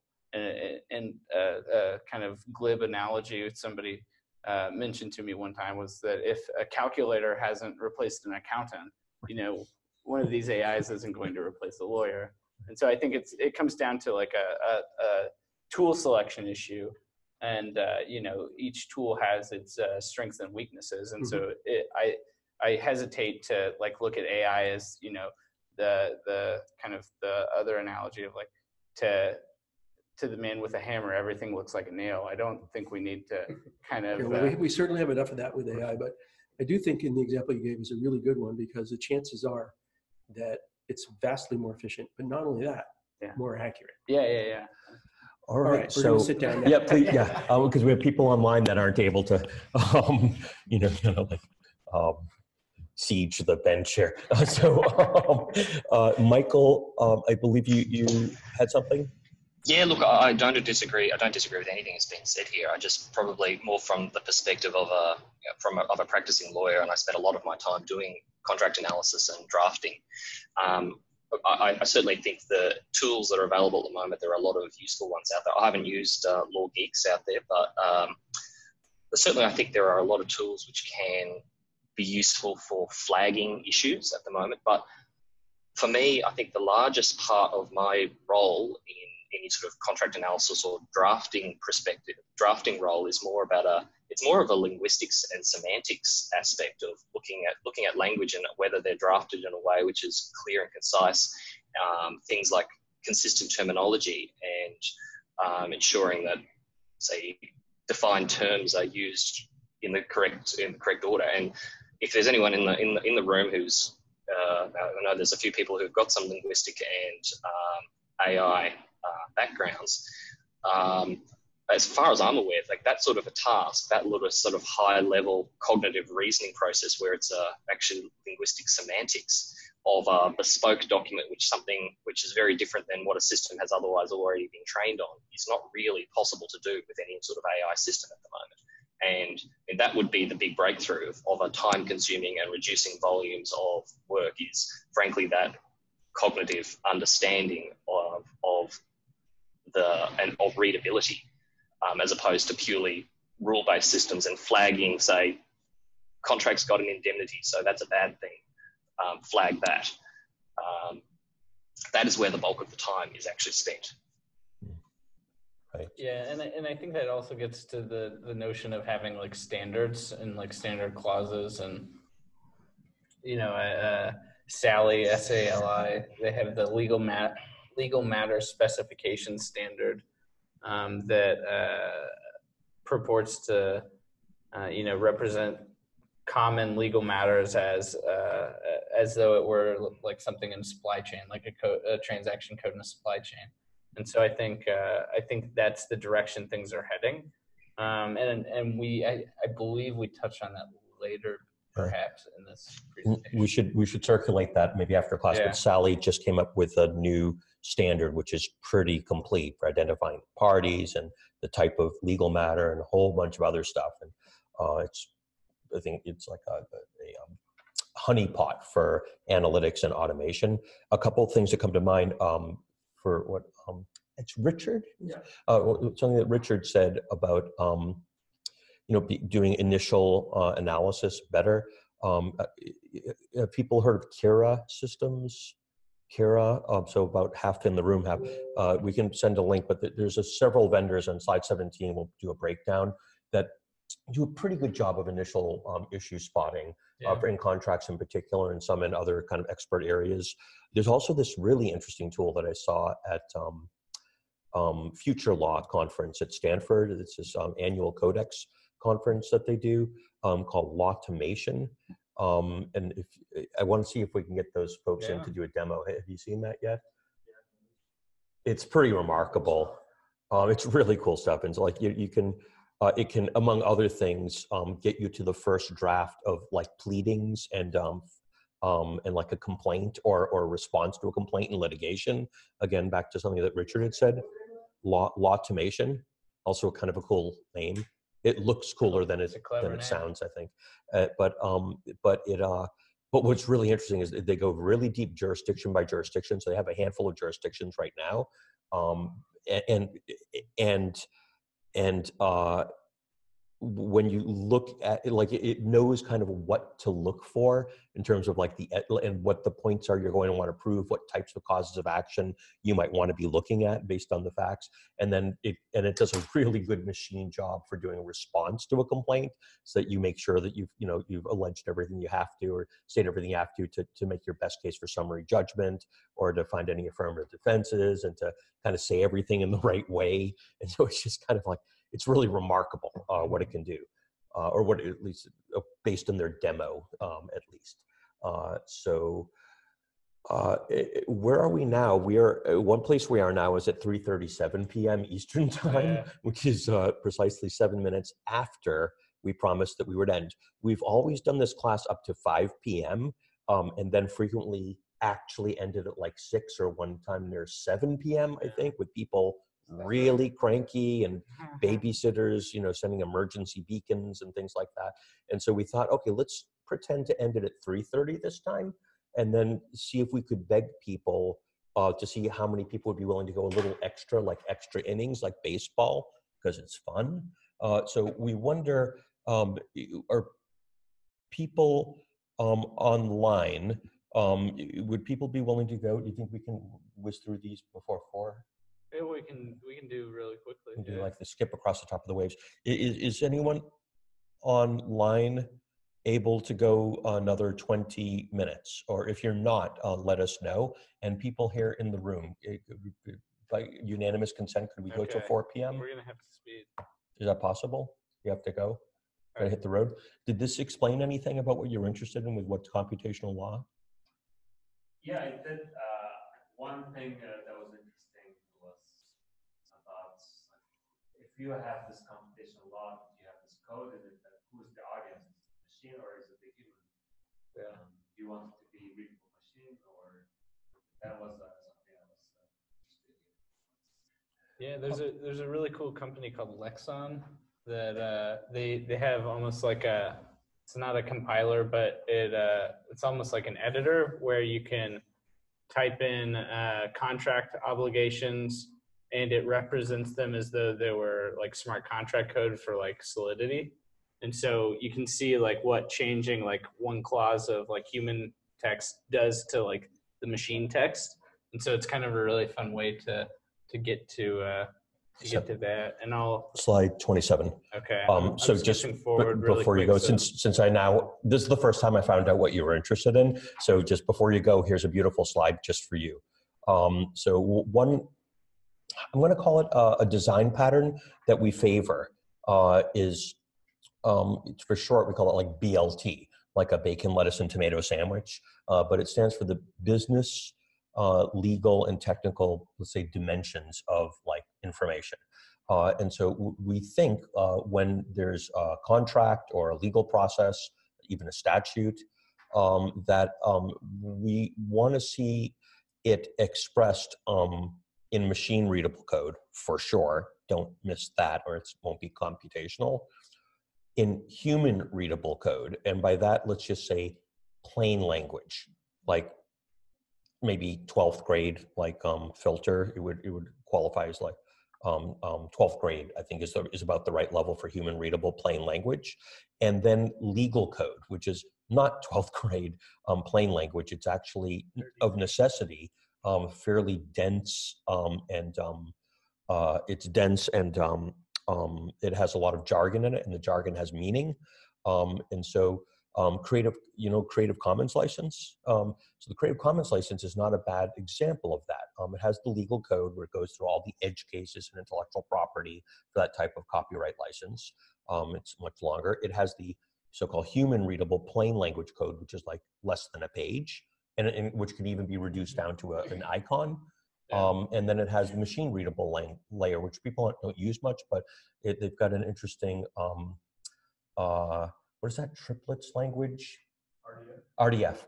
They have an RDF version, which is machine readable. So leaving aside, their specific machine readable, like I would choose something like JSON or something that may be more commonly used. Maybe XML is a good match for machine readability, or whatever the right machine readability is for the legal thing that you're doing. But by identifying each one of those layers of the rule or the legal instrument or whatever it is, and then harmonizing them so that they have equivalence, aligning them and harmonizing them, and then ultimately integrating them so that they're three aspects of the same thing, which you can do with like section headers, or you can do some of it in metadata, but it's one thing. We think is a good way to ensure that that the computational legal system serves a full purpose for the machines and for the humans, both kinds of humans, the regular humans that that need to operate with the law, as well as the legal system. It's like an effective translation. Yeah. So on different projects I've been on, mostly in consulting over the years, but also at MIT. Depending on what it's about, it may be emphasizing one or more of those layers, and that's very context specific, but we actually think there ought to be better reusable common like design patterns and templates and frameworks, so that you always explicitly solve for each of those three layers in a unified, integrated way. Does that sort of? That's hard. So you like increasingly have to be trilingual, but you remember Joey Ito? And so he used to, he had that phrase, we want to be anti-disciplinary, or, maybe cross-disciplinary, transdisciplinary, interdisciplinary. But I think like one of the ways that I try to make sure that they're equivalent when I write rules for systems. So I've done a lot of supply chains, payment networks, and other types of federations, is I will, if it's a big system, I will actually have a single document. And I'd put this in the scope of work in the beginning when I'm working with somebody to help them architect and write it up. The first section is the business stuff. So so it's like, like who's in and who's out, who's paying, business practices, a few things like that. The second section is the legal stuff. That's like 80% liability usually, but IP and, other lots of little legal things, notice, whatever, indemnification. And then the third section is the fun stuff, like the technology stuff. What standards are we using? How do we connect things? How do we, up-rev? What are the testing? What are the security requirements and so forth? And then I have a single table of contents, but a single glossary. That's the most important thing. And so to the extent, so that, and then I'll try to break it up so that it's like the technical people have primacy over what's in the technology parts. They're answerable to a CIO or a CTO or whatever. The legal people are answerable to like a general counsel or risk management officer, compliance. The business people usually go up to the CEO or COO or CFO, but that there's someone that's really in charge of each one of those. And before they uprev their section of the document, they actually show it to the other groups. And we kind of circulate it back and forth so that if something's changing in one place, we understand the implications in other places. And to the extent possible, any people from any one of those sections, areas should be able to read the whole thing and have a real good idea of what's going on, even if some of it's quite dense. And then sometimes we end up using the same word to mean different things, and that's okay. We define that when we do, but the idea is that that there's a single unified glossary, or and that there's one table of contents, so so that the other parts of the system aren't invisible or opaque or confusing to people. But even then, it's like there's a lot of it takes a while for people to get the hang of things that they don't yet know or understand, and so people that are in the business or the technology kind of aspects of a project aren't going to become like legal scholars, and lawyers aren't going to become computer scientists and so forth, but they need to be conversant enough to see the interdependencies and to be able to and part of the way I try to facilitate that is by putting in a single document and circulating it a lot until we get alignment, harmonization, and integration. Can I just interject something here? Won't you please? Here you go. So this is a bit technical, but this has to do with also the translation notion that one of the participants was talking about. And so you can have translations at the sort of term level where between technical languages and natural languages where you think things are aligned, but it's in addition to the terms on the technical language side, it's the rules of inference that also matter that can lead to strange consequences. So there are well-known things like, so there are the deontic logics of like obligation, what you must do and what you can't do and so on.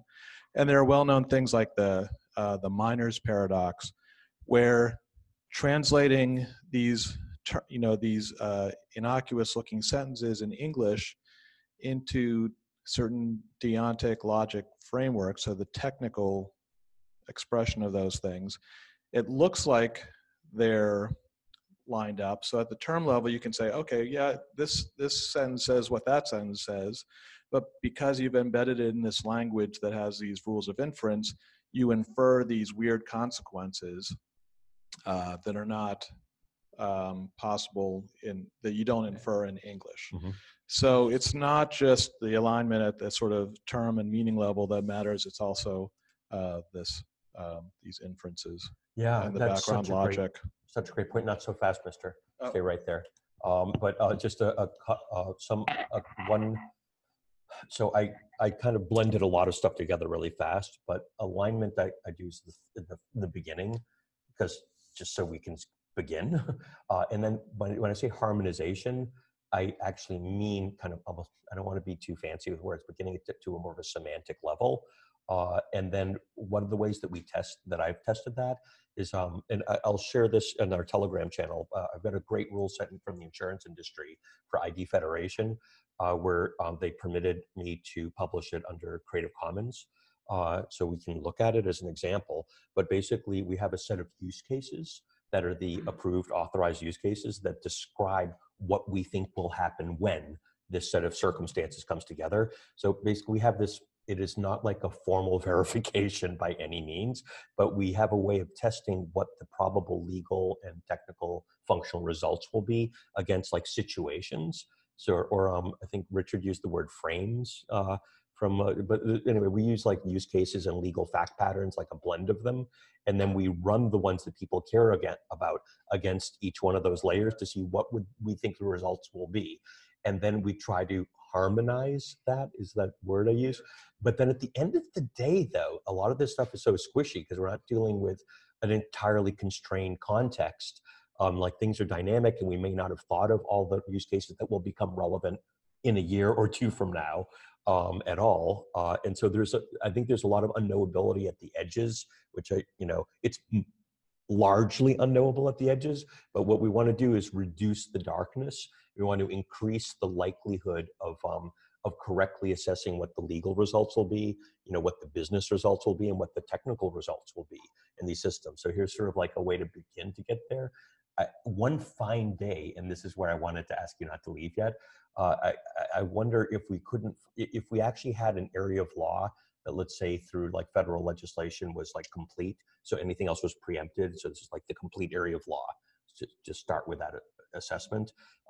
And then if it was fully computational, like let's just say like all the statutes, the regulations, even the case law was computational, if we couldn't actually then create like a legal instrument or structure a transaction in a way where we could formally verify every permutation of things that could possibly happen and know in advance what the legal results would be.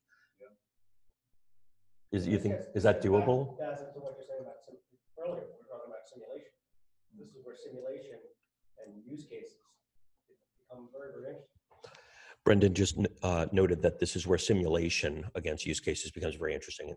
Just so, yeah. So one day, so tomorrow, as a quick look ahead, we're going to have Sandy Pentland come and talk about his, I'd say, like groundbreaking article, a perspective on legal algorithms. And part of that's going to be talking about literally how do we architect and engineer systems so that we could meaningfully measure everything and start to instrument the system, and then be able to adapt in real time. Audit. Yep, all of that great stuff. But when you said do you think it's a realistic goal to have, like, as part of computational law in our program here, formal verification, or do you think that's just too far out and we shouldn't even bother talking about it? And could you grab the mic? Yeah, I don't have any, I don't have a concrete area of law in mind, but I mean, it does seem like, tax is one of the more likely candidates, that some of the more, objective kind of parts of the tax code seem like they can be completely formalized like that. And then do you think there would be a way to express it so that through software and people's understanding that we could surface and harmonize the second level inferences you were talking about in machine logic so that it matches what we're saying in natural language? Or is that even a realistic or desirable goal? Yeah, I think it's a desirable goal. And I mean, so in logic, there's, these notions of soundness and completeness. Yep. So completeness means that everything that you think should be inferred can be inferred, and soundness, that everything that can be inferred is a valid inference. And, you can prove both of those in formal systems. So, so it gets down to being really explicit about our priors, right? And making sure that they're correct. And the axioms and the rules of inference. The axioms. Thank you. Did somebody? Okay, so I think we're now back to zero. We have no backlog. I think I answered the question that you had before you snuck away. You're free to go if you want to. But we actually have a delightful 7 more minutes to whiz through, like the best of. Well, we have to go back as well. Yeah, thank you. Cheers. So the initial adoption, as we can kind of see represented in the next slides, looks at kind of like duplicating processes as like a paper-based paradigm. And so, digital formats obviously enable a lot more than that, but really the direction that we're headed is, to have things that are model-based, algorithmic, these kind of like modular little containers of services that can be configured and compiled together in interesting ways. So it looks like going from paper to the notion of and this gets to reengineering. So there may not be an equivalence. This is very much in tune with what Cool Brian just said about the things that may appear to be the same, but there may be real differences with the outcomes. So when in the beginning of aeronautics, when we were trying to, make things that would allow people to fly, there's a lot of evidence of designs that look like birds, and some people assume we need like wings that would flap because see, that's how birds do it.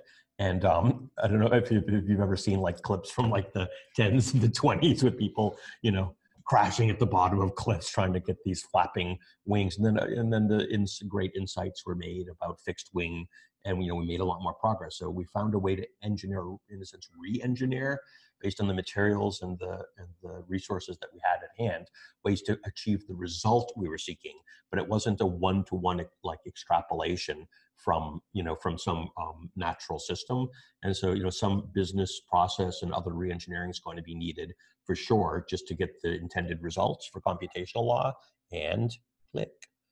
So where are we now? And this is kind of, I think, the slide that Des was referencing earlier, but 17. Codex has this legal tech index that characterizes the state of the marketplace for a lot of legal innovations, and they've broken it out into these 9 categories, and I think they may have a few more, but you can see marketplace, document automation, practice management, legal research, legal education, ODR, e-discovery, analytics, and compliance. And there's some blur, so there's a number of products and services and projects that will cut across a lot of these categories, but these do seem to be, if we just start from an analysis of the marketplace of apps and services and projects, these are pretty solid categories. And they built it from the ground up by literally going through and doing hundreds or thousands now, I think, of entries of companies and products and projects. And so the kind of next direction that we're headed is, expressing law as standard data in these interoperable service interfaces, so that, these great things can happen, like updates are provided, alerts are provided, their internal, external linking of, these different applications. You can start to imagine, chains of these apps and services that are connected to form, a network of computational systems, so that it's easier for people to interface with the legal system and with a better user experience. So what does this look like? This is kind of a good representation as a sample JSON schema. And XML. This also looks like having an API with different documents. You could have like a REST API, and you could be able to like get and post all of these. So this is like some documentation on like a generic API. So you can imagine like what would that look like for the IRS? Like get the formula for depreciation on something and plug it in. And then up in the right is the XBRL. So the extensible business. We love that. Rule. Yep. Yeah. Extensible XBRL, extensible business rules language. Okay, language. And it's a dialect of XML that's really designed for financial accounting. And when you're analyzing SEC filings that have been filed and tagged basically with XBRL, it's awesome, including for investigative reporting, but also just to get insight if you're an investor or if you're a regulator or a law enforcement of any type. It's just great, and especially for the tangle of footnotes. Part of the reason why SEC adopted XBRL was in reaction to the Enron debacle, where I think technically some of the worst excesses of like the shell games were technically disclosed if you could piece together, the Byzantine chain of like footnotes that referenced other footnotes, but humans really could barely comprehend that, and that was somewhat deliberate, as it turned out.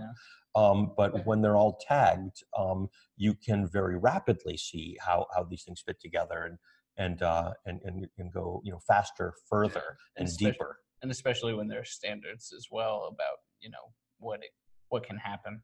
Correct me if I'm wrong, but I think just portions of SEC forms are tagged.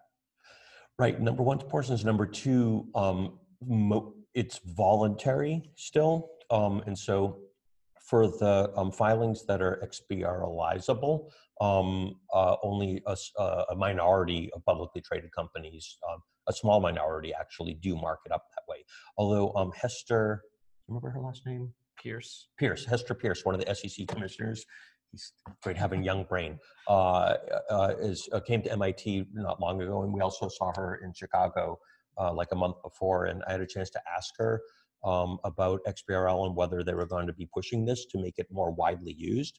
And she was happy to hear that people cared. I don't think they've heard a lot from people that are seeking XBRL. So like this isn't high on their list for user demand, but she noted it. And I said it twice in 2 different cities. So I don't know. So everybody tell Hester and the other SEC commissioners how much you love XBRL, and let's see if we can't get it more broadly used.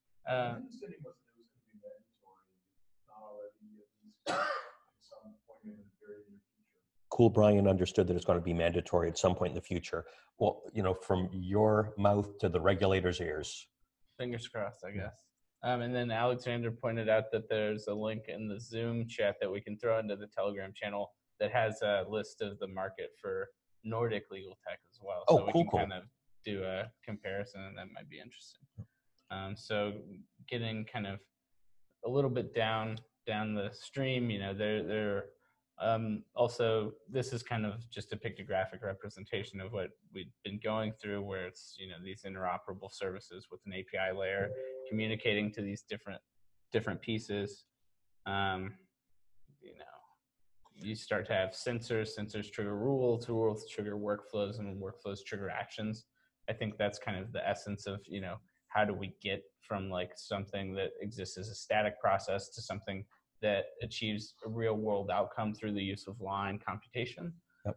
And a sensor here could be as simple as like a listener and a web server. So it's like, did somebody do a filing? Oh, here's a new filing. Or did a new client come in and just give me a new NDA to look at, or whatever it is. So something happened in time and space. You applied rules. You had some kind of workflow to go from this intake, and then I put it into my process and I did a thing.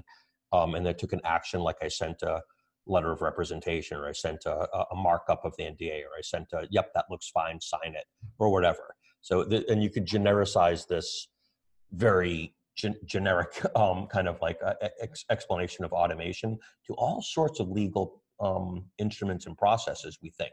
And but looking at how to put things in boxes to make them modular, we think is a very important way to make this something that can be architected, and where we can start to get more power out of doing more defined capabilities and sequencing them correctly without having like one big fat code base do a lot of things and not being able to change the rules. Especially notice how the rules are in a box. Oh, how I want rules in a box. So that, you know, when the rules change, we just change the rules. And when other things change, we change those things, and we can model stuff. Right now, a lot of legal software is, a lot of software that's legal tech, and just a lot of software in general, combines all this stuff in ways that are totally interdependent. It's like spaghetti. So we think more modularity is critical for like a usable and scalable adoption of computational law. Yeah, and I think it's important to point out that sensors, in a certain sense, could be actions that are triggered by, you know, the attorney themselves. Yep. So you know, send a client engagement letter. That could be a sensor to create a new file, and then the new file, once it's created, has a set of rules that indicate that you should, you know, check off one of, you know, 4 or 5 boxes that are relate to the type of service that it is. Say you want to form a company, and then that, you know, forming the company triggers the workflow for, okay, we need to get an EIN, we need to file articles of organization with the Secretary of State, we need to create a operating agreement, we need to, you know, we have these optional triggers for amending the operating agreement or filing the annual filings, and then even a safety valve for dissolving the entity completely. And so once, you know, you have that workflow, you can start to call on those different pieces, and it gets you to those actions that are at the end of the chain. And when I was making this slide, I was got to get super fancy and make it a circle, because some people's actions are other people's inputs, you know, or like, you know, some outputs are other inputs. So that's where we get into the idea of chaining these things. Okay, let's move forward now. Go deeper.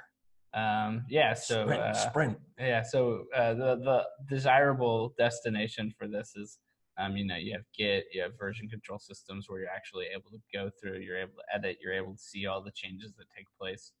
and you're able to develop a greater context for why we have the things that we have now. Yeah. So just for the publishers in the house and others, like right now, okay, let me start by saying the Microsoft Office suite obviously is a triumph of our species. Microsoft Word is amazing in terms of what it's made available. So, hat tip. And it's also become somewhat of a prison. So having legal documents and everything locked in PDF and Microsoft Word is not, it's digital, but it's hardly computational. What we really need to be able to do is break it out, treat it as data, and also have version control on it. And so something like the GET protocol really gets us there. So when we do the, when I do legal contracts now, if they involve a lot of parties and I'm involved in it, I will put it in GitHub, for example, or increasingly Bitbucket. And that way we can actually see exactly what version we're working on. We can branch it. So if people are looking at like, well, what if we did this a little differently? We can put that in a different branch and play it out. And if people really like it and they want to agree to that, we can merge the branches later. But the first like 20 minutes of most meetings I've ever been on with a bunch of parties negotiating a contract, or when I was doing government stuff like a version of regulations. Wait, what version are we on? Oh, I emailed it last Tuesday. Oh, is it final 3B? No, it's the other one. Oh, which one? Oh, it's no final 3A, but I actually changed it, but I didn't change the wording. And look at the date. And then by the time we have an idea of what document we're even talking about, that's a real bad time. But then also you have to look at the comments, and there are all these comments on the side. It's okay if you have 2 or 3 comments, but it's not actually data. It's hard to export those differently. It's hard to check them off. What we really need to do is treat these things as like the same way people treat software, and put it in a code repository. So we know the versions, we can see issues, we can do branches and forks. We can actually manage the information appropriately and make sure it's all hashed.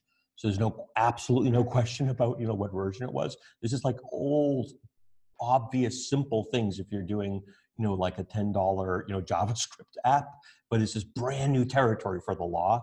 And this would clear out a lot of the underbrush that is holding us back now. So that slide on GET is like, it's boring. We shouldn't have to talk about it so much in a class like this, but it's almost a matter of theology that we must spread the good word about the GET protocol and its criticality for computational law.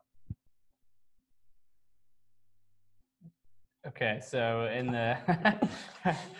so picking up from there, the goal that we see is to make it so that legal content is created, collected in standard formats and data structures that can be displayed as legal processes or rules, and that can be understood by anybody in plain language, usable by lawyers, and processable by machines. So getting back to that slide that we had talked about earlier, where it's like got the 3 layers, the BLT layers. And then, from there are a lot of interesting things that can happen. So we have, good point. It's now 4:07. We're coming in for a landing. Speeding. And so, the notion of how law is practiced is going to change with the kind of advent of Alexa and these human-computer interfaces. It's also, the way that we imagine it is a little bit different. And this was something that I referenced earlier where, you think about autonomous systems, that's not really the goal that we've got in mind. We've got really this extended or augmented intelligence kind of idea where everybody's able to kind of leverage the technology in order to practice at the top of their license. We call it extended cognition at the Media Lab. But that's the idea. It's extending the capabilities of people, not replacing people.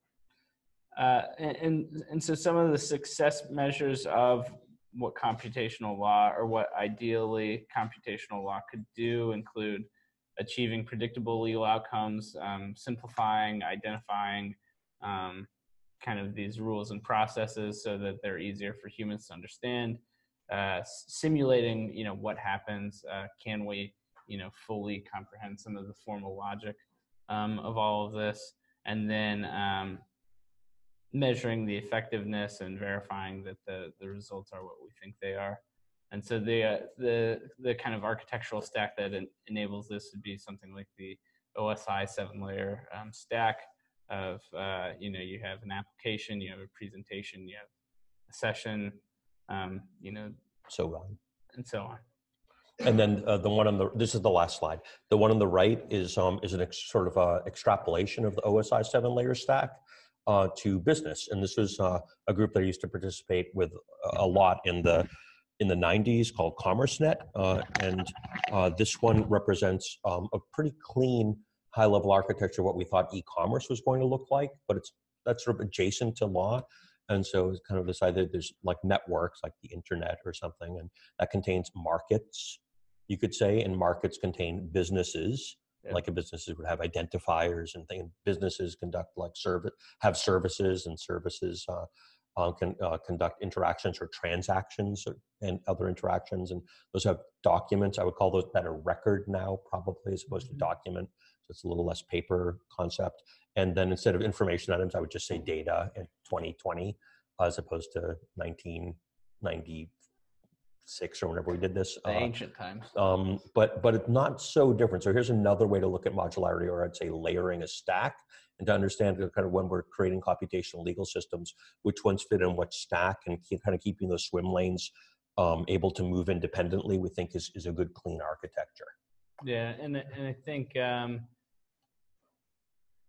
Oh, I thought that was the last slide. Yeah, there are a lot of slides in this deck. Okay, let's make the next one the last slide. Okay, well, I think we should have made the last, because these are the slides that are from the presentation that I did last year. So that's already available on DocAssemble. Yeah, on computational law and DocAssemble. Yeah, so let's save that for Thursday, I think, with the community lawyer people. So we're going to stop here then. So, ta-da! There you have it. Computational law at a sprint. Yeah, that was approximately half the slides. Yeah, and these slides are actually like a very high-level summary, believe it or not. Yeah. So, so with that, I want to say thank you very much for allowing us to go over time. Tomorrow, there is readings, which we'll send in the Telegram channel. Everybody should read, and it's just short, wonderful reads. 5 pages. Sandy Pentland's groundbreaking article, A Perspective on Legal Algorithms. And it's in the law.MIT.edu. It's the first article. I'll throw it up there right now. Throw it up there. And then we'll actually have Sandy with us. And he'll go over the essence of that vision for computational law. And then what I think we're going to do for tomorrow is make the tables into a circle and make sure that everybody online can see everybody here. And then we're going to spend most of the time in a dialogue with Sandy. I think we'll have him for a full hour, so we will start on time tomorrow. And then the second hour with Navroop a second hour is going to be talking about economics and computational law with the digital economist Navroop. Yep. A lot of fun. Yep. Thanks for flexibility. Yep. I don't know, to answer Michael's question, I think we'll probably have a different Zoom link. And we'll be sending that out 5 or 10 minutes before the session starts, so that everybody can access it, whether you're here or remote. So if being remote is the easiest option, definitely do that. And even for the people who are watching this on delay, we know there are a few people who are in time zones where it was even more inconvenient than 6 a.m. or 5:30 a.m. like it was with Michael. So they'll be watching this after the fact, and so feel free to pose questions in Telegram as you have them, and we can kind of continue this conversation a little bit asynchronously. Yeah, and we decided to do a bonus this year too. So because some of this is going to be new and may have ideas, we're going to encapsulate the sort of big questions that we identified together over the next couple of days, and then pose them in our Telegram channel and on the class website. And then you could just call it a day at that point. Or if you're interested and you've kind of met people, or you yourself want to think about these things a bit, you'll have an opportunity to then write something up, like a blog post, or write up some code or something that is your take on it, or write up better questions or even a critique. and then to kind of present that on, right now tentatively it's January 24th, but on the last day of class we'll check with everybody what a good day would be, including Sandy, Yep. and see if we can then have people do like 5 or 8 minute presentations of their thoughts on this, either their idea or their question or what have you, and then we'll have a chance to have discussion around each one of those things. So we'll have like a cap off section or something like that at the end of the IAP at the end of January. And hopefully that will even the playing field a bit for those of you in all the different time zones of the Earth. Okay. With that, I think that does it for. Yeah, we need a gavel. Oh, we should have. This session is adjourned. Thanks, everybody. Yeah. Great. Thanks, Brendan.